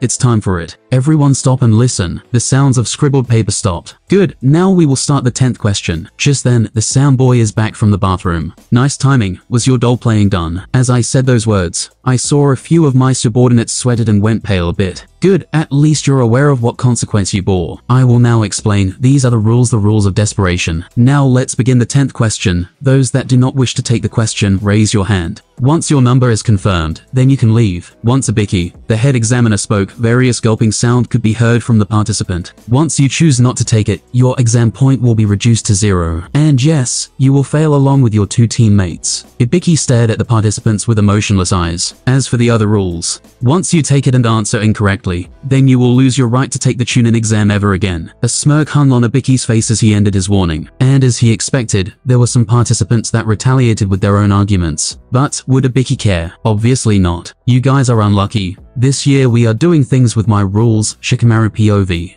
Don't underestimate me. I will not run even if I'm to be a genin forever. I will see myself become a Hokage one day. That idiot again, yada yada with that speech. Really troublesome. Can we conclude this test and be done with it? Damn it, I miss my pillow back home. I'll ask you again, your future riding in this decision. This is your last chance to quit. Will you take the 10th question or not? Or Baldi, just cut it out already. I cannot help but release an irritated sigh. He's quite a drama prince, alright, troublesome. Now, to everyone still remaining, I congratulate you on passing the first test. Bingo, my hunch was right. Now we can proceed to the next T-dash. We already pass. What about the 10th question? I can't help but turn my head to see the imbecile that threw the bait for this Baldi to start his tale. And unsurprisingly, it's her. It's the pink banshee from Team 7. No wonder better sleep for a while then. Third POV. After the fiasco in the first phase of the test, that ended with the second test proctor's, Enko's, entrance. All of the remaining participants were guided to the site of the second exam, the 44th training ground, the Forest of Death. Okay?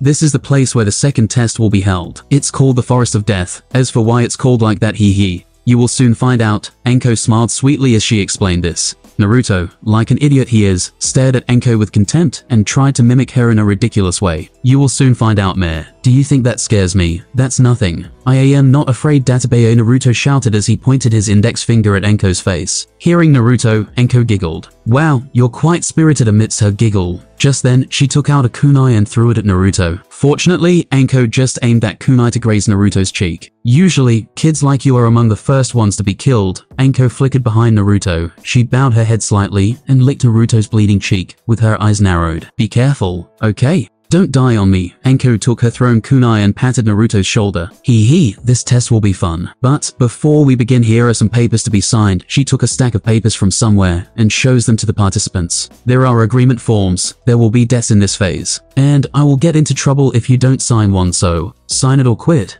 Enko then explained the rules for the second phase of the exam, along with a brief explanation of the terrain of the 44th training ground. This second phase of the exam will end after 120 hours or 5 days. So, any teams that have not accomplished the task will be disqualified. Your team has to be complete for you to clear this exam. And no quitting before you finish the task. Some final words of advice: don't die. Enko swept the participants with her stern gaze. In spite of her words, she still hoped for their survival. Well, you have signed those papers, so we're cool. You can die if you want. Now, begin. 30 minutes later, every participant of the second test was entering the site almost simultaneously from the various gates of the site.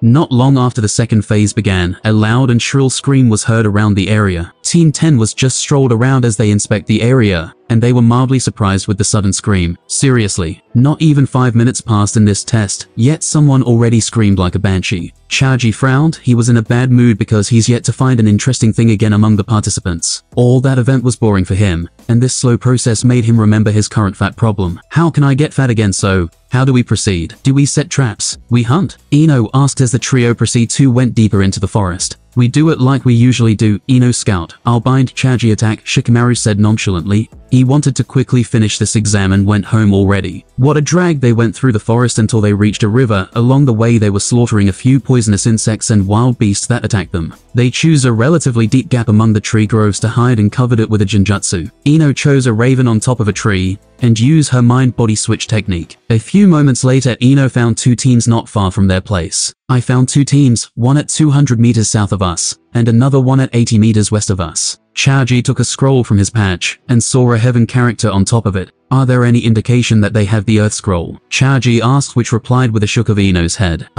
Guys, can I try something? Ino explained her plan to both Shikamaru and Choji. Will you be alright? Choji asked worriedly. Are you sure? Ino firmly nodded. She steeled her resolve to not be a burden. Although no one told her that she's a burden, and she was sure that her teammates did not think her as such, she still felt that she was a few steps behind them. Immediately, Team 10 went to the west direction where a team was seen walking vigilantly in the forest. They were a team from the Hidden Sand Village. A team consisted of 3 men and 2 puppets. Team 10 was immediately hiding on a treetop among the leaves. Ino eyed the rightmost man without a puppet on him, and used her mind-body switch technique. The said man was seen dazed for a while, and his pupils slightly dilated. Success. His 2 teammates were yet to realize that their companion got his consciousness taken as they walked slowly into the forest. The puppetless man, who was controlled by Ino, searched his pocket, vest, and pouch, but not able to found the scroll. Not this one. Ino then controlled the said man to perform a chakra scalpel with one hand, which she controlled to slit the throat of a man next to him silently. What are you doing? The last member of that team was astonished greatly. No, astonished was a great understatement of what he felt right now. Ino did not answer him, and immediately choked the last man, before the pupils of that man also slightly dilated, his consciousness also taken by Ino. Who 2 persons at once? Amazing. Nice one, Ino. Shikamaru and Choji pleasantly surprised about their friend's plan working. This is my limit currently,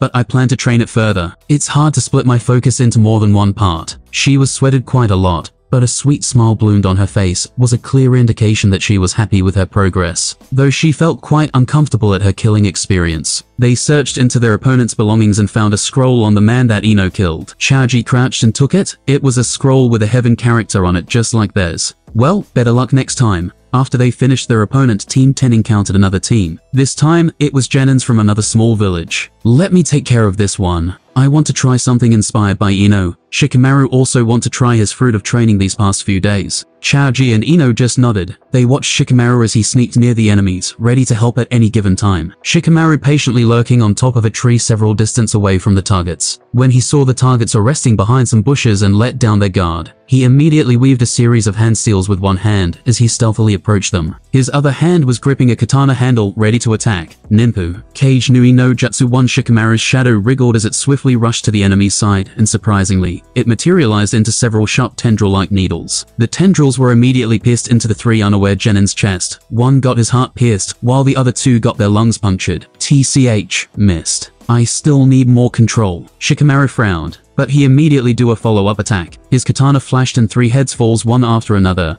Their expressions were ones that depicted confusion mixed with disbelief. Choji, POV. After we killed the rest of them, we proceed to attack another team that we detected. Luckily for us, we found the earth scroll that we need. After a while, we decided to immediately go deeper into the forest and directly hand these 2 scrolls to the tower in the center. As usual, Ino used her technique to determine the direction before we ran into any problem. Apparently, Shikamaru was already impatient to finish this test. Ah, guys, I found the Team 7. They were beaten and Baka Naruto along with Sasuke were unconscious. Shall we help them? Ino spoke with a little hesitation in her voice. They're being watched by the Genins from the hidden sound well. I can't possibly say no to that, can I? Let's help them. What a drag, I hear you, Shikamaru. Stop spreading your negativity here. Okay, let's give them a hand, then be done with it. We then went to where Team 7 rested. Along the way we sneaked around the other participants, as we did not want to unnecessary fight. Taking from Shikamaru's dictionary, it's a drag. We arrived around 8 minutes later, and when arrived, we saw that guy with thick eyebrows, fighting a ninja from the hidden sound village. His name is Lee if I remember it right, and the one he fights is Dosu. Lee kicked Dosu with an uppercut-like kick on his jaw. I know that gotta be hurt like hell. And I think my guess was right. Dosu staggered. Then Lee followed with another kick which threw him to the air. That one awesome kick. His taijutsu is really goo. Omit wrench. 2. As I want to commend Lee for his awesome kick, what follows after made me wide-eyed. Lee wrapped his opponent with bandages in a blink of an eye and held his opponent tightly in an upside-down position.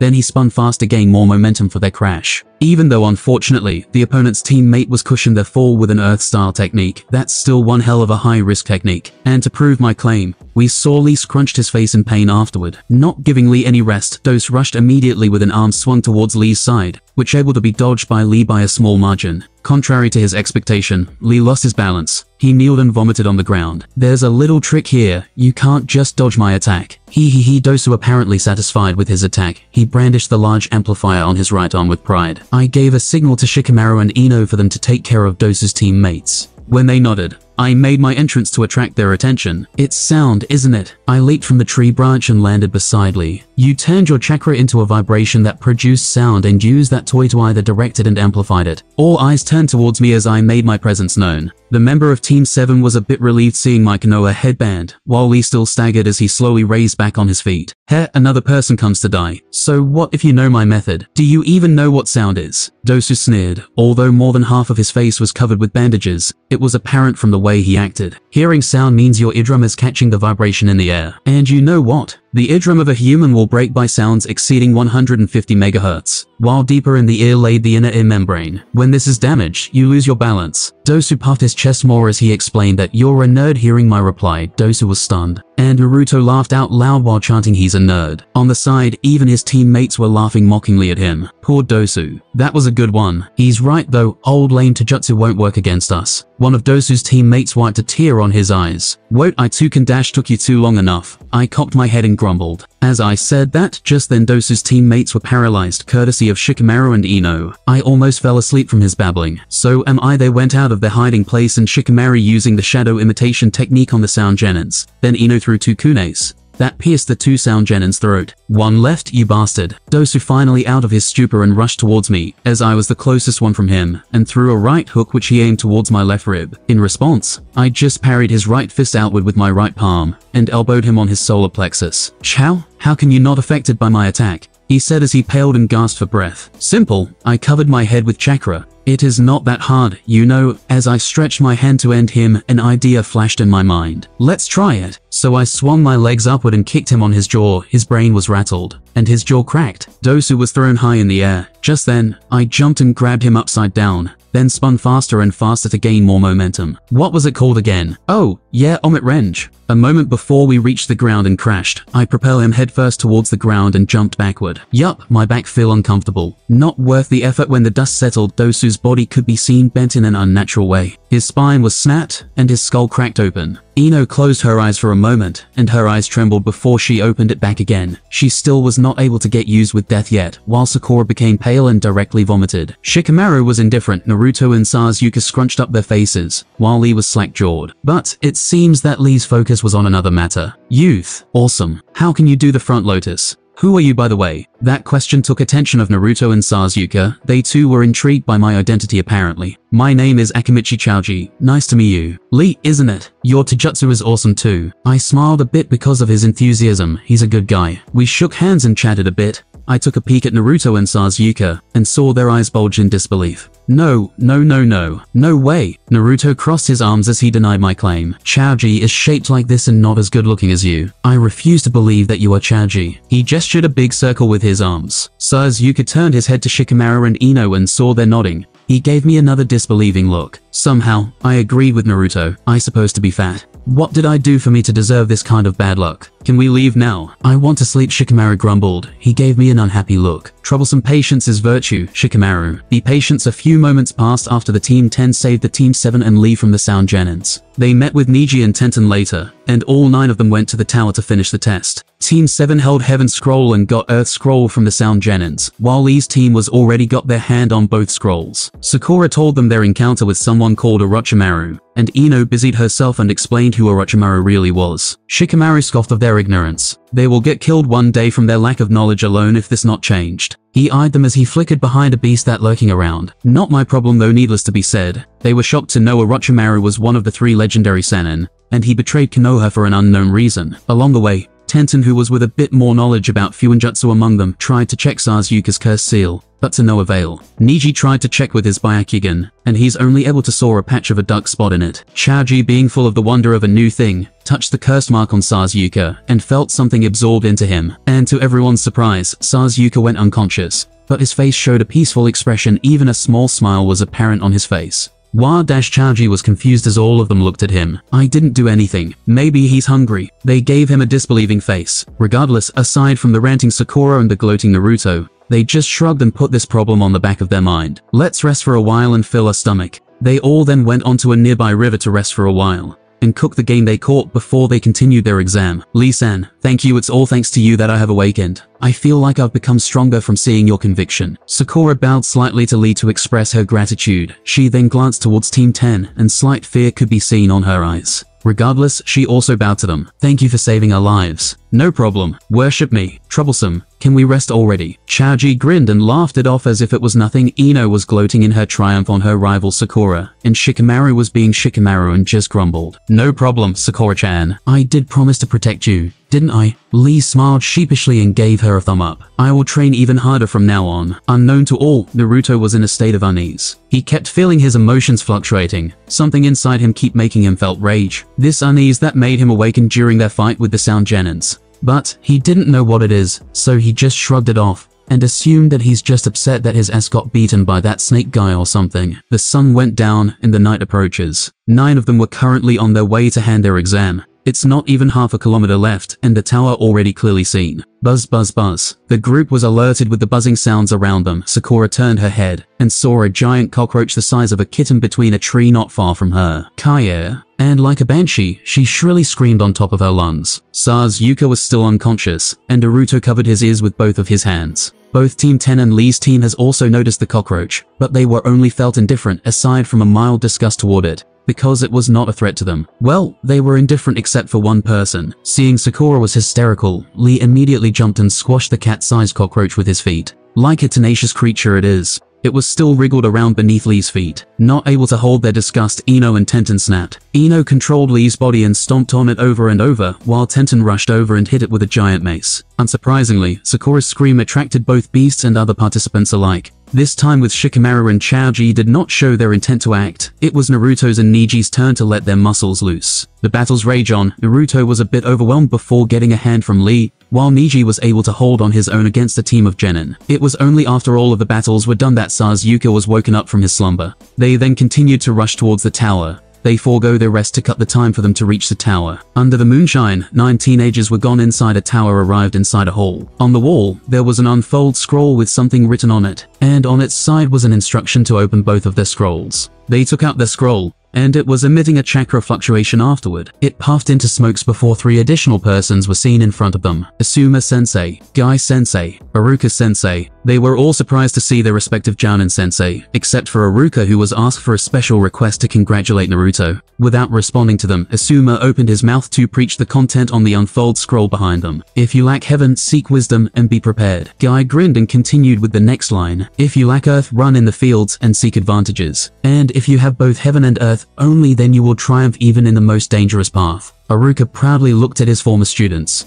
That swelling pride of his would only able to be understood by a teacher that saw his students' success on their path. Congratulations. They then explained the meaning of those words and gave their students some advice for them to improve themselves to be better as a ninja and a person. This is our identity and our pride, Iruka said while pointing at the Konoha symbol. You are not kids anymore, you're a ninja, a Konoha ninja. So act like one and don't you ever shame our pride. But first thing first, you have to be alive. We have confirmed there are 18 participants who have passed the second test. In accordance with the rules, we will hold a preliminary before the third test. With this, we hereby declare that the second test is complete. On top of the tower, currently seated Sarutobi Hiruzen, the third Hokage of the Konoha. Opposite him was the head examiner of the second test, Mitarashi Anko. Anko's complexion was pale. She clutched her nape while trying to silently bore her pain. Now, does the curse still hurt? Hiruzen was observing Anko, his face scrunched as he drowns in worry. He is here, not as much as before, thank you Hokage-sama. Anko forced a smile and showed her gratitude. Hiruzen nodded his head, his eyes lit with wisdom. Yes, his target is probably him, so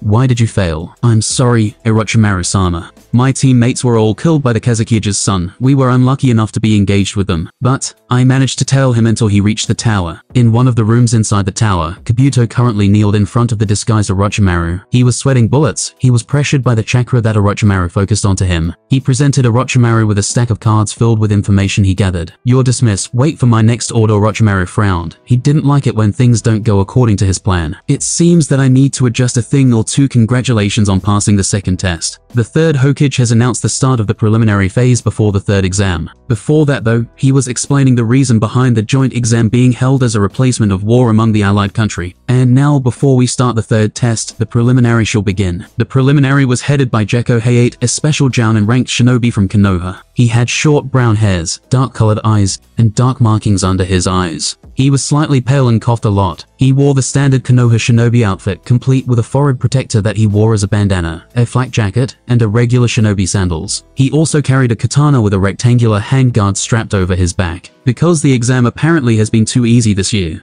we have a bit too many peoples remaining. Hayate sweeps all of the remaining participants with his stern gaze. According to the pre-made rule of the Chunin exam, a preliminary must be held and trim the number of the participants. Hayate then took out a name list of the remaining participants and a pen. Since we will begin the preliminary immediately, those who are feeling unwell and feels like quitting after hearing these explanations, please come forward now. Many of the peoples present were surprised. Some of them would just finish their second test on the last day and have not a single rest. I forgot to tell you, this is an individual battle, so you may forfeit based your own judgment. One man from the Hidden Grass village raised his hand and stepped forward, followed by another man from the same village. I'm sorry, I'm feeling unwell. My injured calf also hasn't been healed properly. Me too. I won't be able to start right away with my injuries. Needless to be said, one of them was the disguised Orochimaru, and the other was the disguised Kabuto. They killed another team from the Hidden Grass village, and took their identities as their own for this occasion. You're Haneda Yuchi and Yamada Goto, from the Hidden Grass village, right? You may leave now. Hayate gestured for them to step aside and leave the arena.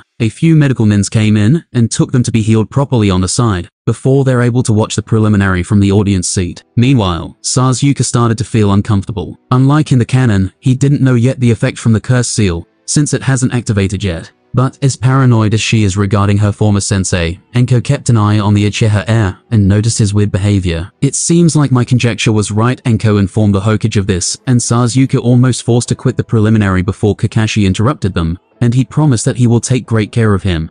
Fortunately, with Kakashi's promise, the Hokage relented and let Sasuke to continuing his participation in the preliminary. Now, this electric billboard screen will show the matchup for each battle. Hayate pointed at a relatively large screen beside the arena. Well, let's cut the case. Although sudden, let's roll the first two names for the first fight. Yamanaka Ino versus Tamari. On one corner of the arena, Ino gulped as she stared at the screen. She turned his head to see Choji. Their eyes met, and Ino let out a nervous smile on her face. She gave Choji a face that said, "Please cheer me up." Choji, POV. It seems that I'm not first. No problem. I can analyze the other participants first. I turned my head and looked at Ino. I flashed a grin and waved at her. You can do it. A little shout won't hurt, right? Then again, even Hokage-sama's attention seemed piqued to me. He chuckled at my antics and waved it off. Now we will be starting the first match. Everyone that not chosen as the fighter, please move to the audience section on the upper level. Yamanaka Ino of the Konoha and Tamari of the Suna, please get into the position. After Ino and her opponent were called by the referee, Jeko-san, I along with the other participants was moved to the audience seats. Ino's opponent was a girl from the Hidden Sand Village. She has teal eyes and sandy blonde hair, which is gathered into 4 consecutive pigtails. Her outfit consists of a single light purple-colored, off-the-shoulders garment that extended to halfway down her thighs with a scarlet sash tied around her waist. And the thing that made her eye-catching was the thing that she brought on her back, a large iron fan with almost the same height as herself. Ino was visibly nervous. That girl really needs a confidence boost. I glanced at Shikamaru as I thought he was leaning on the wall and closed his eyes. It seems that the responsibilities to cheer for her fell on me. Get ready. That Tamari smirked as she brandished her iron fan. She twirled it around with one hand as if to intimidate her opponent. Fight. The referee announced the start of the fight. Just then, Tamari waved her fan and caused a great gust on the arena. Ino braced herself. She took out a few kunais from her pouch and attached an explosion tag on one of the kunai. She started with a distraction. As the wind blows, Tamari rushed toward Ino, closed her fan, and swung it as a makeshift club. Ino jumped to the side to evade the blow and threw the kunais on her hand. Tamari swung her fan to deflect the incoming kunais. But just as she parries them, Ino made a tiger hand seal and triggered the explosion tag on the kunai. Boom. I whistled at her nice execution. Now I wonder what she will do next. Come on, Ino. Somehow I felt giddy, so I cheered out loud for her. The smokes recede, and there was a log in the place of Tamari. The girl herself was several feet away with her using her fan as a cover to shield her from the explosion. In the meantime, Ino used a clone technique to summon 2 of her clones. Ino's clones flickered to Tamari's side and restricted her movement with strings covered with chakra, while Ino herself kneeled on the ground and made a hand seal that cannot be more familiar to me. Shintention no Jutsu. As she executed her technique, her eyes closed and her body limped yet still in a kneeling position. On the other side of the arena, the caught off guard Tamari struggled for a while before she smirked and declared that she gave up. I, Tamari of the Sand, would like to give up and forfeit the match. This made many of the other participants slack-jawed. Not many peoples were familiar with this kind of technique. What made me worried was that Tamari's teammate, Gaara. He squinted his eyes and blaring his bloodlust toward her. The Jounin from the Hidden Sand was alerted and immediately went into the arena and took Tamari after the referee announced her loss. Ino walked into the audience section with a wide smile on her face. Congratulations. I know you can do it. I patted her shoulder. She smiled even wider. Was this an illusion or she looked more beautiful even though she looked like a mess? Kai. Not a genjutsu. Congratulations. Take a rest and fix yourself. Shikamaru looked at Ino with one eye closed and pointed at her attire, that full of dust. I'll be back. Ino rushed to the restroom.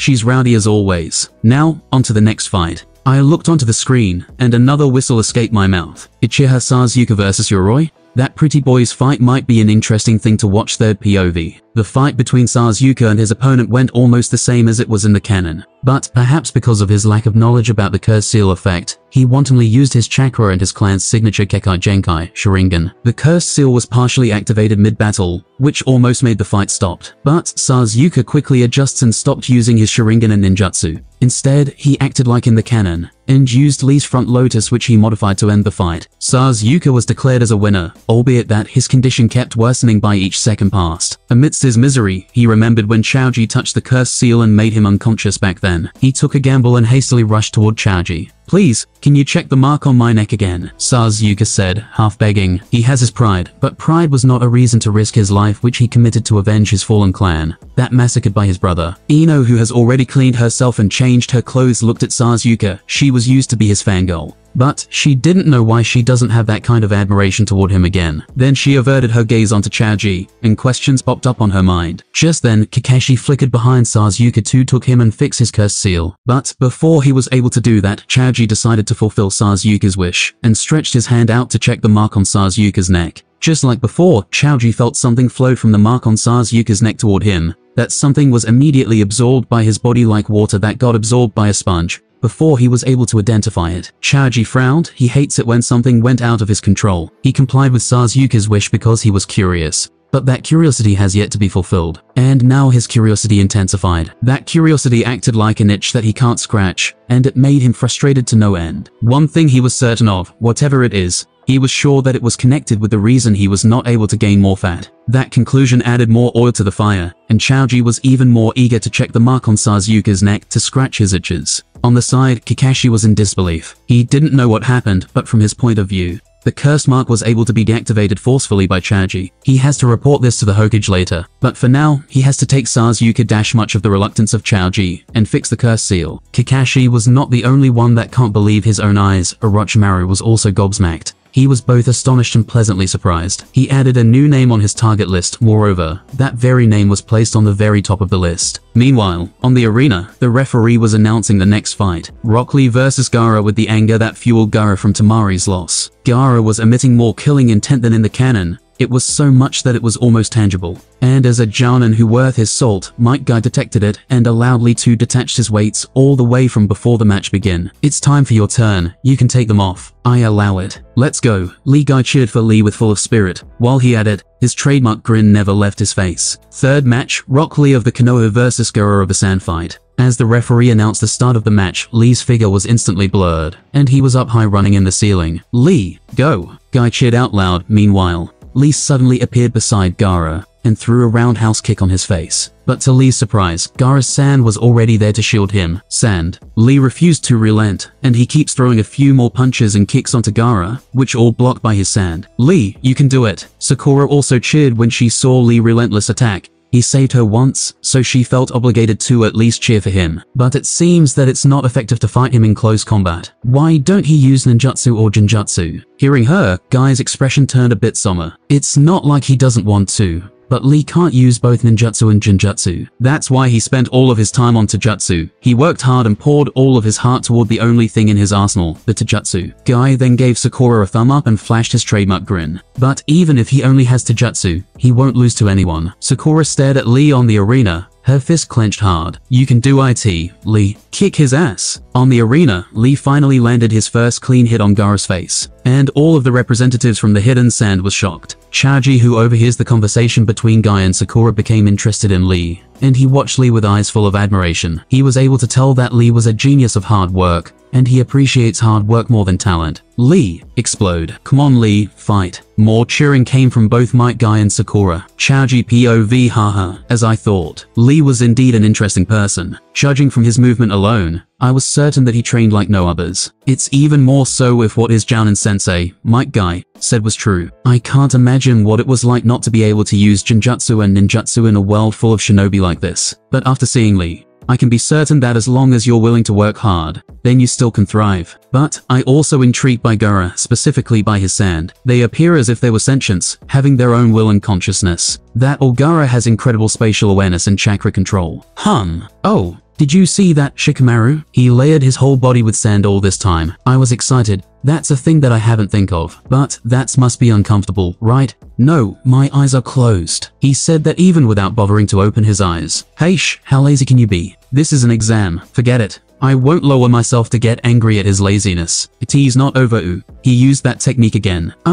What was it called again? Omit Range. That's it. I don't like that technique though. Regardless, it was admirable that his non-chakra enhanced body was able to withstand the backlash of this unpolished technique. I'm saying that because I already thought of several aspects that could improve this technique after I tried it back then. Yeah, you're awesome, Lee. That Sakura really got emotional over this fight. I shouldn't get close to her in this exam, lest she hurt my eardrums from her scream alone. Well, Lee was awesome. But Sabakiro.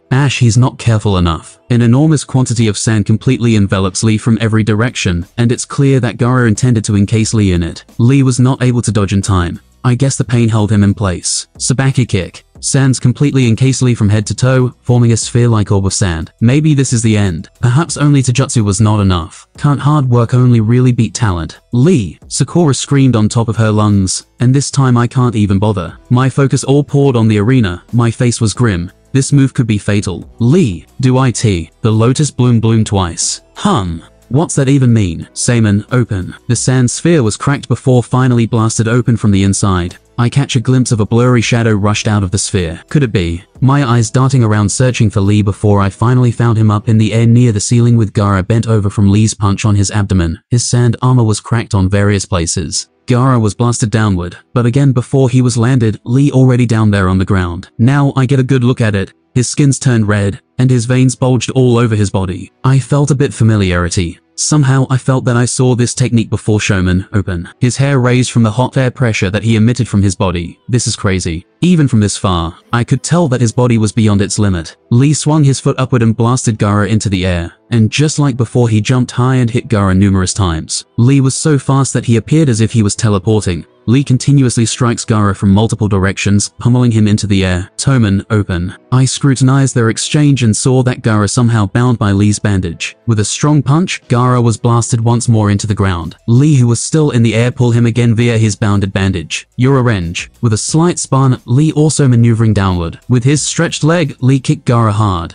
As they arrived on the ground, the gourd on Gaara's back was turned into sands that cushion his fall. He stretched his hand toward Lee's direction and commanded his sands to attack him. That was when I realized that Lee already lost consciousness. Sabaki kick. Oh no, my body moved on its own. Before I realized, I was already in the arena. Using an earth-style technique, I shielded Lee and myself from the sands. It was then, I saw a man who looked almost the same as Lee. Perhaps he was his family. It's enough, that man said while he stood in front of us. Why? Why did you save him? I looked at Gaara and pondered his question. Before long, I opened my mouth and answered him. Lee, already a friend of mine. That move of yours could be fatal. And we're here in this stage are not to kill each other. And I can't help that my body moved on instinct. A friend? Huh? The sands covered Gaara's body as he back on his feet and walked out of the arena. The winner is Gaara of the Suna. The referee finally announced the result of the fight. The man who looked like Lee turned and bowed toward me. Thank you for saving him, and for being his friend. My name is Mike Guy. I'm his sensei. Don't mind it, Guy-san. Lee is my friend. We barely met once, though dash it was at his moment. We turned our head and saw Lee. He stood on his feet and took a battle stance. Lee, that's Guy-san. I tugged his arm and cut his speech, and Guy-san realized that Lee already lost consciousness. He hugged Lee and cried silently. You have proved your ninja way, Lee. Now, rest. I realized my conjecture was right. You can't beat talent with only hard work. Because if you don't believe in yourself, your hard work were all in vain. That's why you also need conviction. And I know Lee has both. Maybe I can match his amount of hard work, but I can't even fathom how deep his conviction is. Thank you, Lee. This lesson meant a lot to me. The next match is... The referee announced the fighters for the next match, after Lee was carried by the medical men's, and the arena was restored to its former state. I was warned by the examiner to not interfere again, else I will be disqualified. My response: I apologized and just shrugged it off. The referee called. I lifted my head to see the screen and grimaced after I saw the name displayed on it. Haruno Sakura vs Akamichi Choji. My hope for an exciting match was gone just like that. Well, ha ha ha ha. That lazy-ass Shikamaru even laughed at it. Oh boy, just why, and just as I expected, the fight didn't even last for 3 seconds. Bah, as if that could be called a fight. Sakura-chan. Naruto screamed from the upper level. Let's not talk about that little prankster. I went to the upper level after the fight and saw Shikamaru and Ino still chuckled, which pissed me off. Congratulations, Choji Nai-san.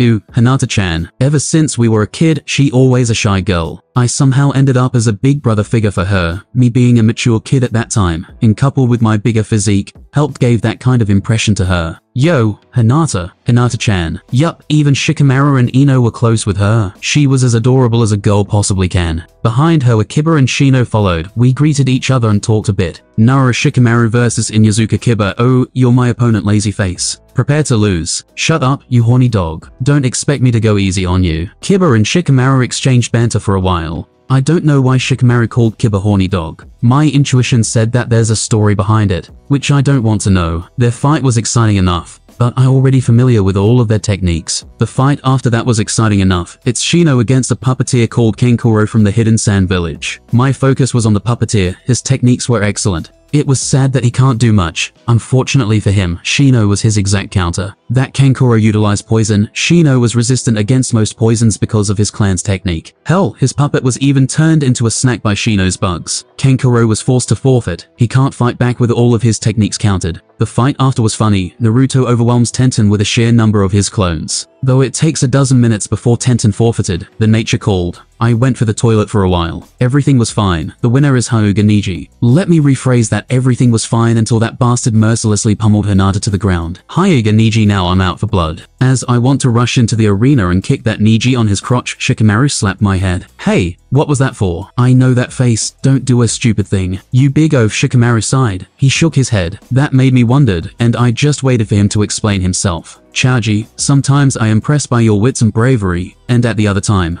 I was wondering about how stupid and rash you can be. I gave him a confused face. I took a deep breath and frowned. Understanding my anxiety, Shikamaru opened his mouth and explained. Although I too am upset that Hinata was beaten, but this is an exam. There's no way that the examiner let the participants die at this stage. And who is Hinata? She is the Hyuga clan's heiress. Even the Hokage-sama himself won't be able to soothe her family if something happened to her here. A realization took over me as I calmed down. Indeed, what Shikamaru said was true. I let my emotion got the best of me. I sighed and slumped my shoulder. You're right? But I saw Niji's eyes, and his eagerness to beat Hinata was so explosive, and I felt wrath each time he hit Hinata-chan. I may know something. Iron. Shikamaru turned ahead. Ino just back from the medical room where Hinata was taken by the medic. Niji was Hinata-chan's cousin. His father was the twin of Hinata-chan's father. Once upon a time, Ino told us Niji's story that she heard from her father when he was drunk. Niji was born as the son of Hisashi Hyuga, placing him in one of the Hyuga clan's branch houses. When the heiress of the main house, Hinata-chan, turned 3 years old, Niji's forehead was branded with the Hyuga branch clan's customary curse seal by his uncle, Hisashi-san. Despite how young he was at the time, Niji's natural talent with the Hyuga's trademark techniques was apparent to his father. For this reason, Hisashi-san resented that Niji was marked with a curse seal, as he felt it bound him to a life of service to the main house, when he should be destined for greater things. His anger would often manifest subconsciously, prompting Hisashi-san to activate Hisashi's curse seal and punish him with pain from time to time, an act that traumatized Niji. Shortly after Niji received his curse seal, a Jonin-ranked shinobi from Kumogaka came to visit Konoha and took advantage of the peace treaty. He attempted to kidnap Hinata-chan in order to gain the secrets of the Hyuga clan's Byakugan. At that time, Hisashi-san was able to stop and kill the said shinobi. In what became secretly known as the Hyuga affair, Kumo denied the allegations made against its Jonin and insisted Hisashi-san's actions were a declaration of war from Konoha. As the peace was as fragile as a paper at that time, the only way to avoid hostilities between the two big villages would be if Hisashi-san was turned over to Kumogaka as compensation. At that time, Hisashi-san was willing to do so if it meant protecting Konoha, although that, in turn, would give Kumo the Byakugan. Hisashi-san's twin brother, volunteered himself to the Hokage to be Hisashi-san's body double. Since his curse seal would destroy his Byakugan at the time of his death, a fate that he insisted upon over Hisashi-san's protests.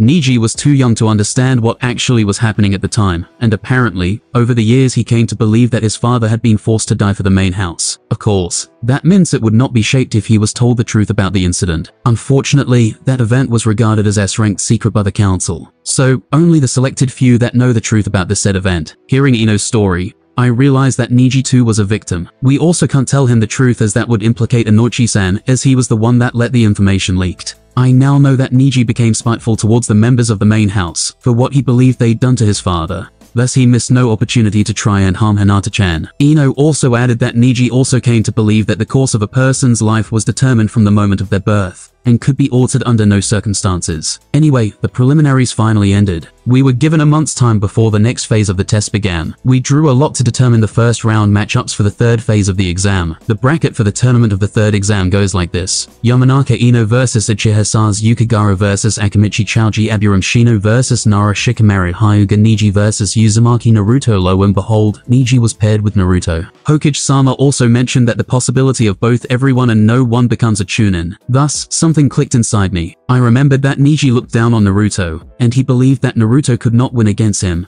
because he believes that was what fate has dictated them so. So, what if Naruto defeated Niji? There's a chance that his belief would be proven wrong, that too depending on how it happened. I discussed that probability with my teammates, and they too somewhat came into the same conclusion. Ino decided that she will ask his father to either allow her to meet with Hiyashi-san to have a word with him, or his father should do it for her. She wanted to tell the implication of Niji's misperception, and she wanted to try to persuade Hiyashi-san to explain himself to Niji. Shikamaru would ask his father to help Inoichi-san to convince Hiyashi-san too. While I will somehow help Naruto getting stronger, don't get me wrong, I won't train him myself, but I was more than capable to find someone to train him, either with money, power, or my family's connection, maybe both. I can only sigh at myself. Why do I have to be so meddlesome? But if I let things take a course, then Hinata-chan would be implicated in a bad way in one way or another. At least if I steer the path, I would be able to minimize the bad effect that it may cause. Hey, let's go eat then to the onsen. I need to refresh my tired body. Ino's eyes sparkled when I mentioned onsen, while Shikamaru also looked interested in it. We visited Hinata-chan and Lee first, but seeing that they're resting, we excused ourselves and went to have our lunch.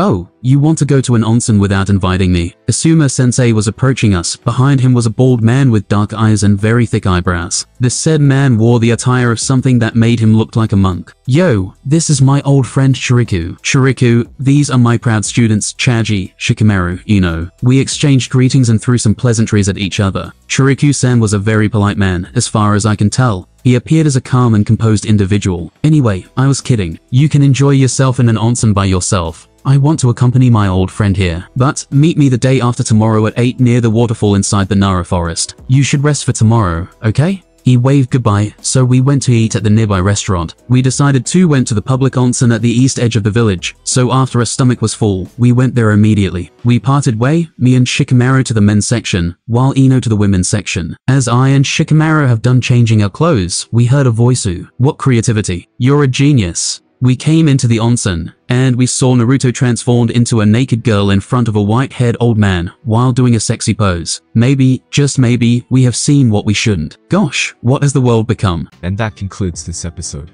If you enjoyed it, I'd seriously love it if you guys could leave a like on the video, as it genuinely helps out so much, and it keeps me going, plus it takes only 1 second. That said, have a wonderful day. See you in the next one.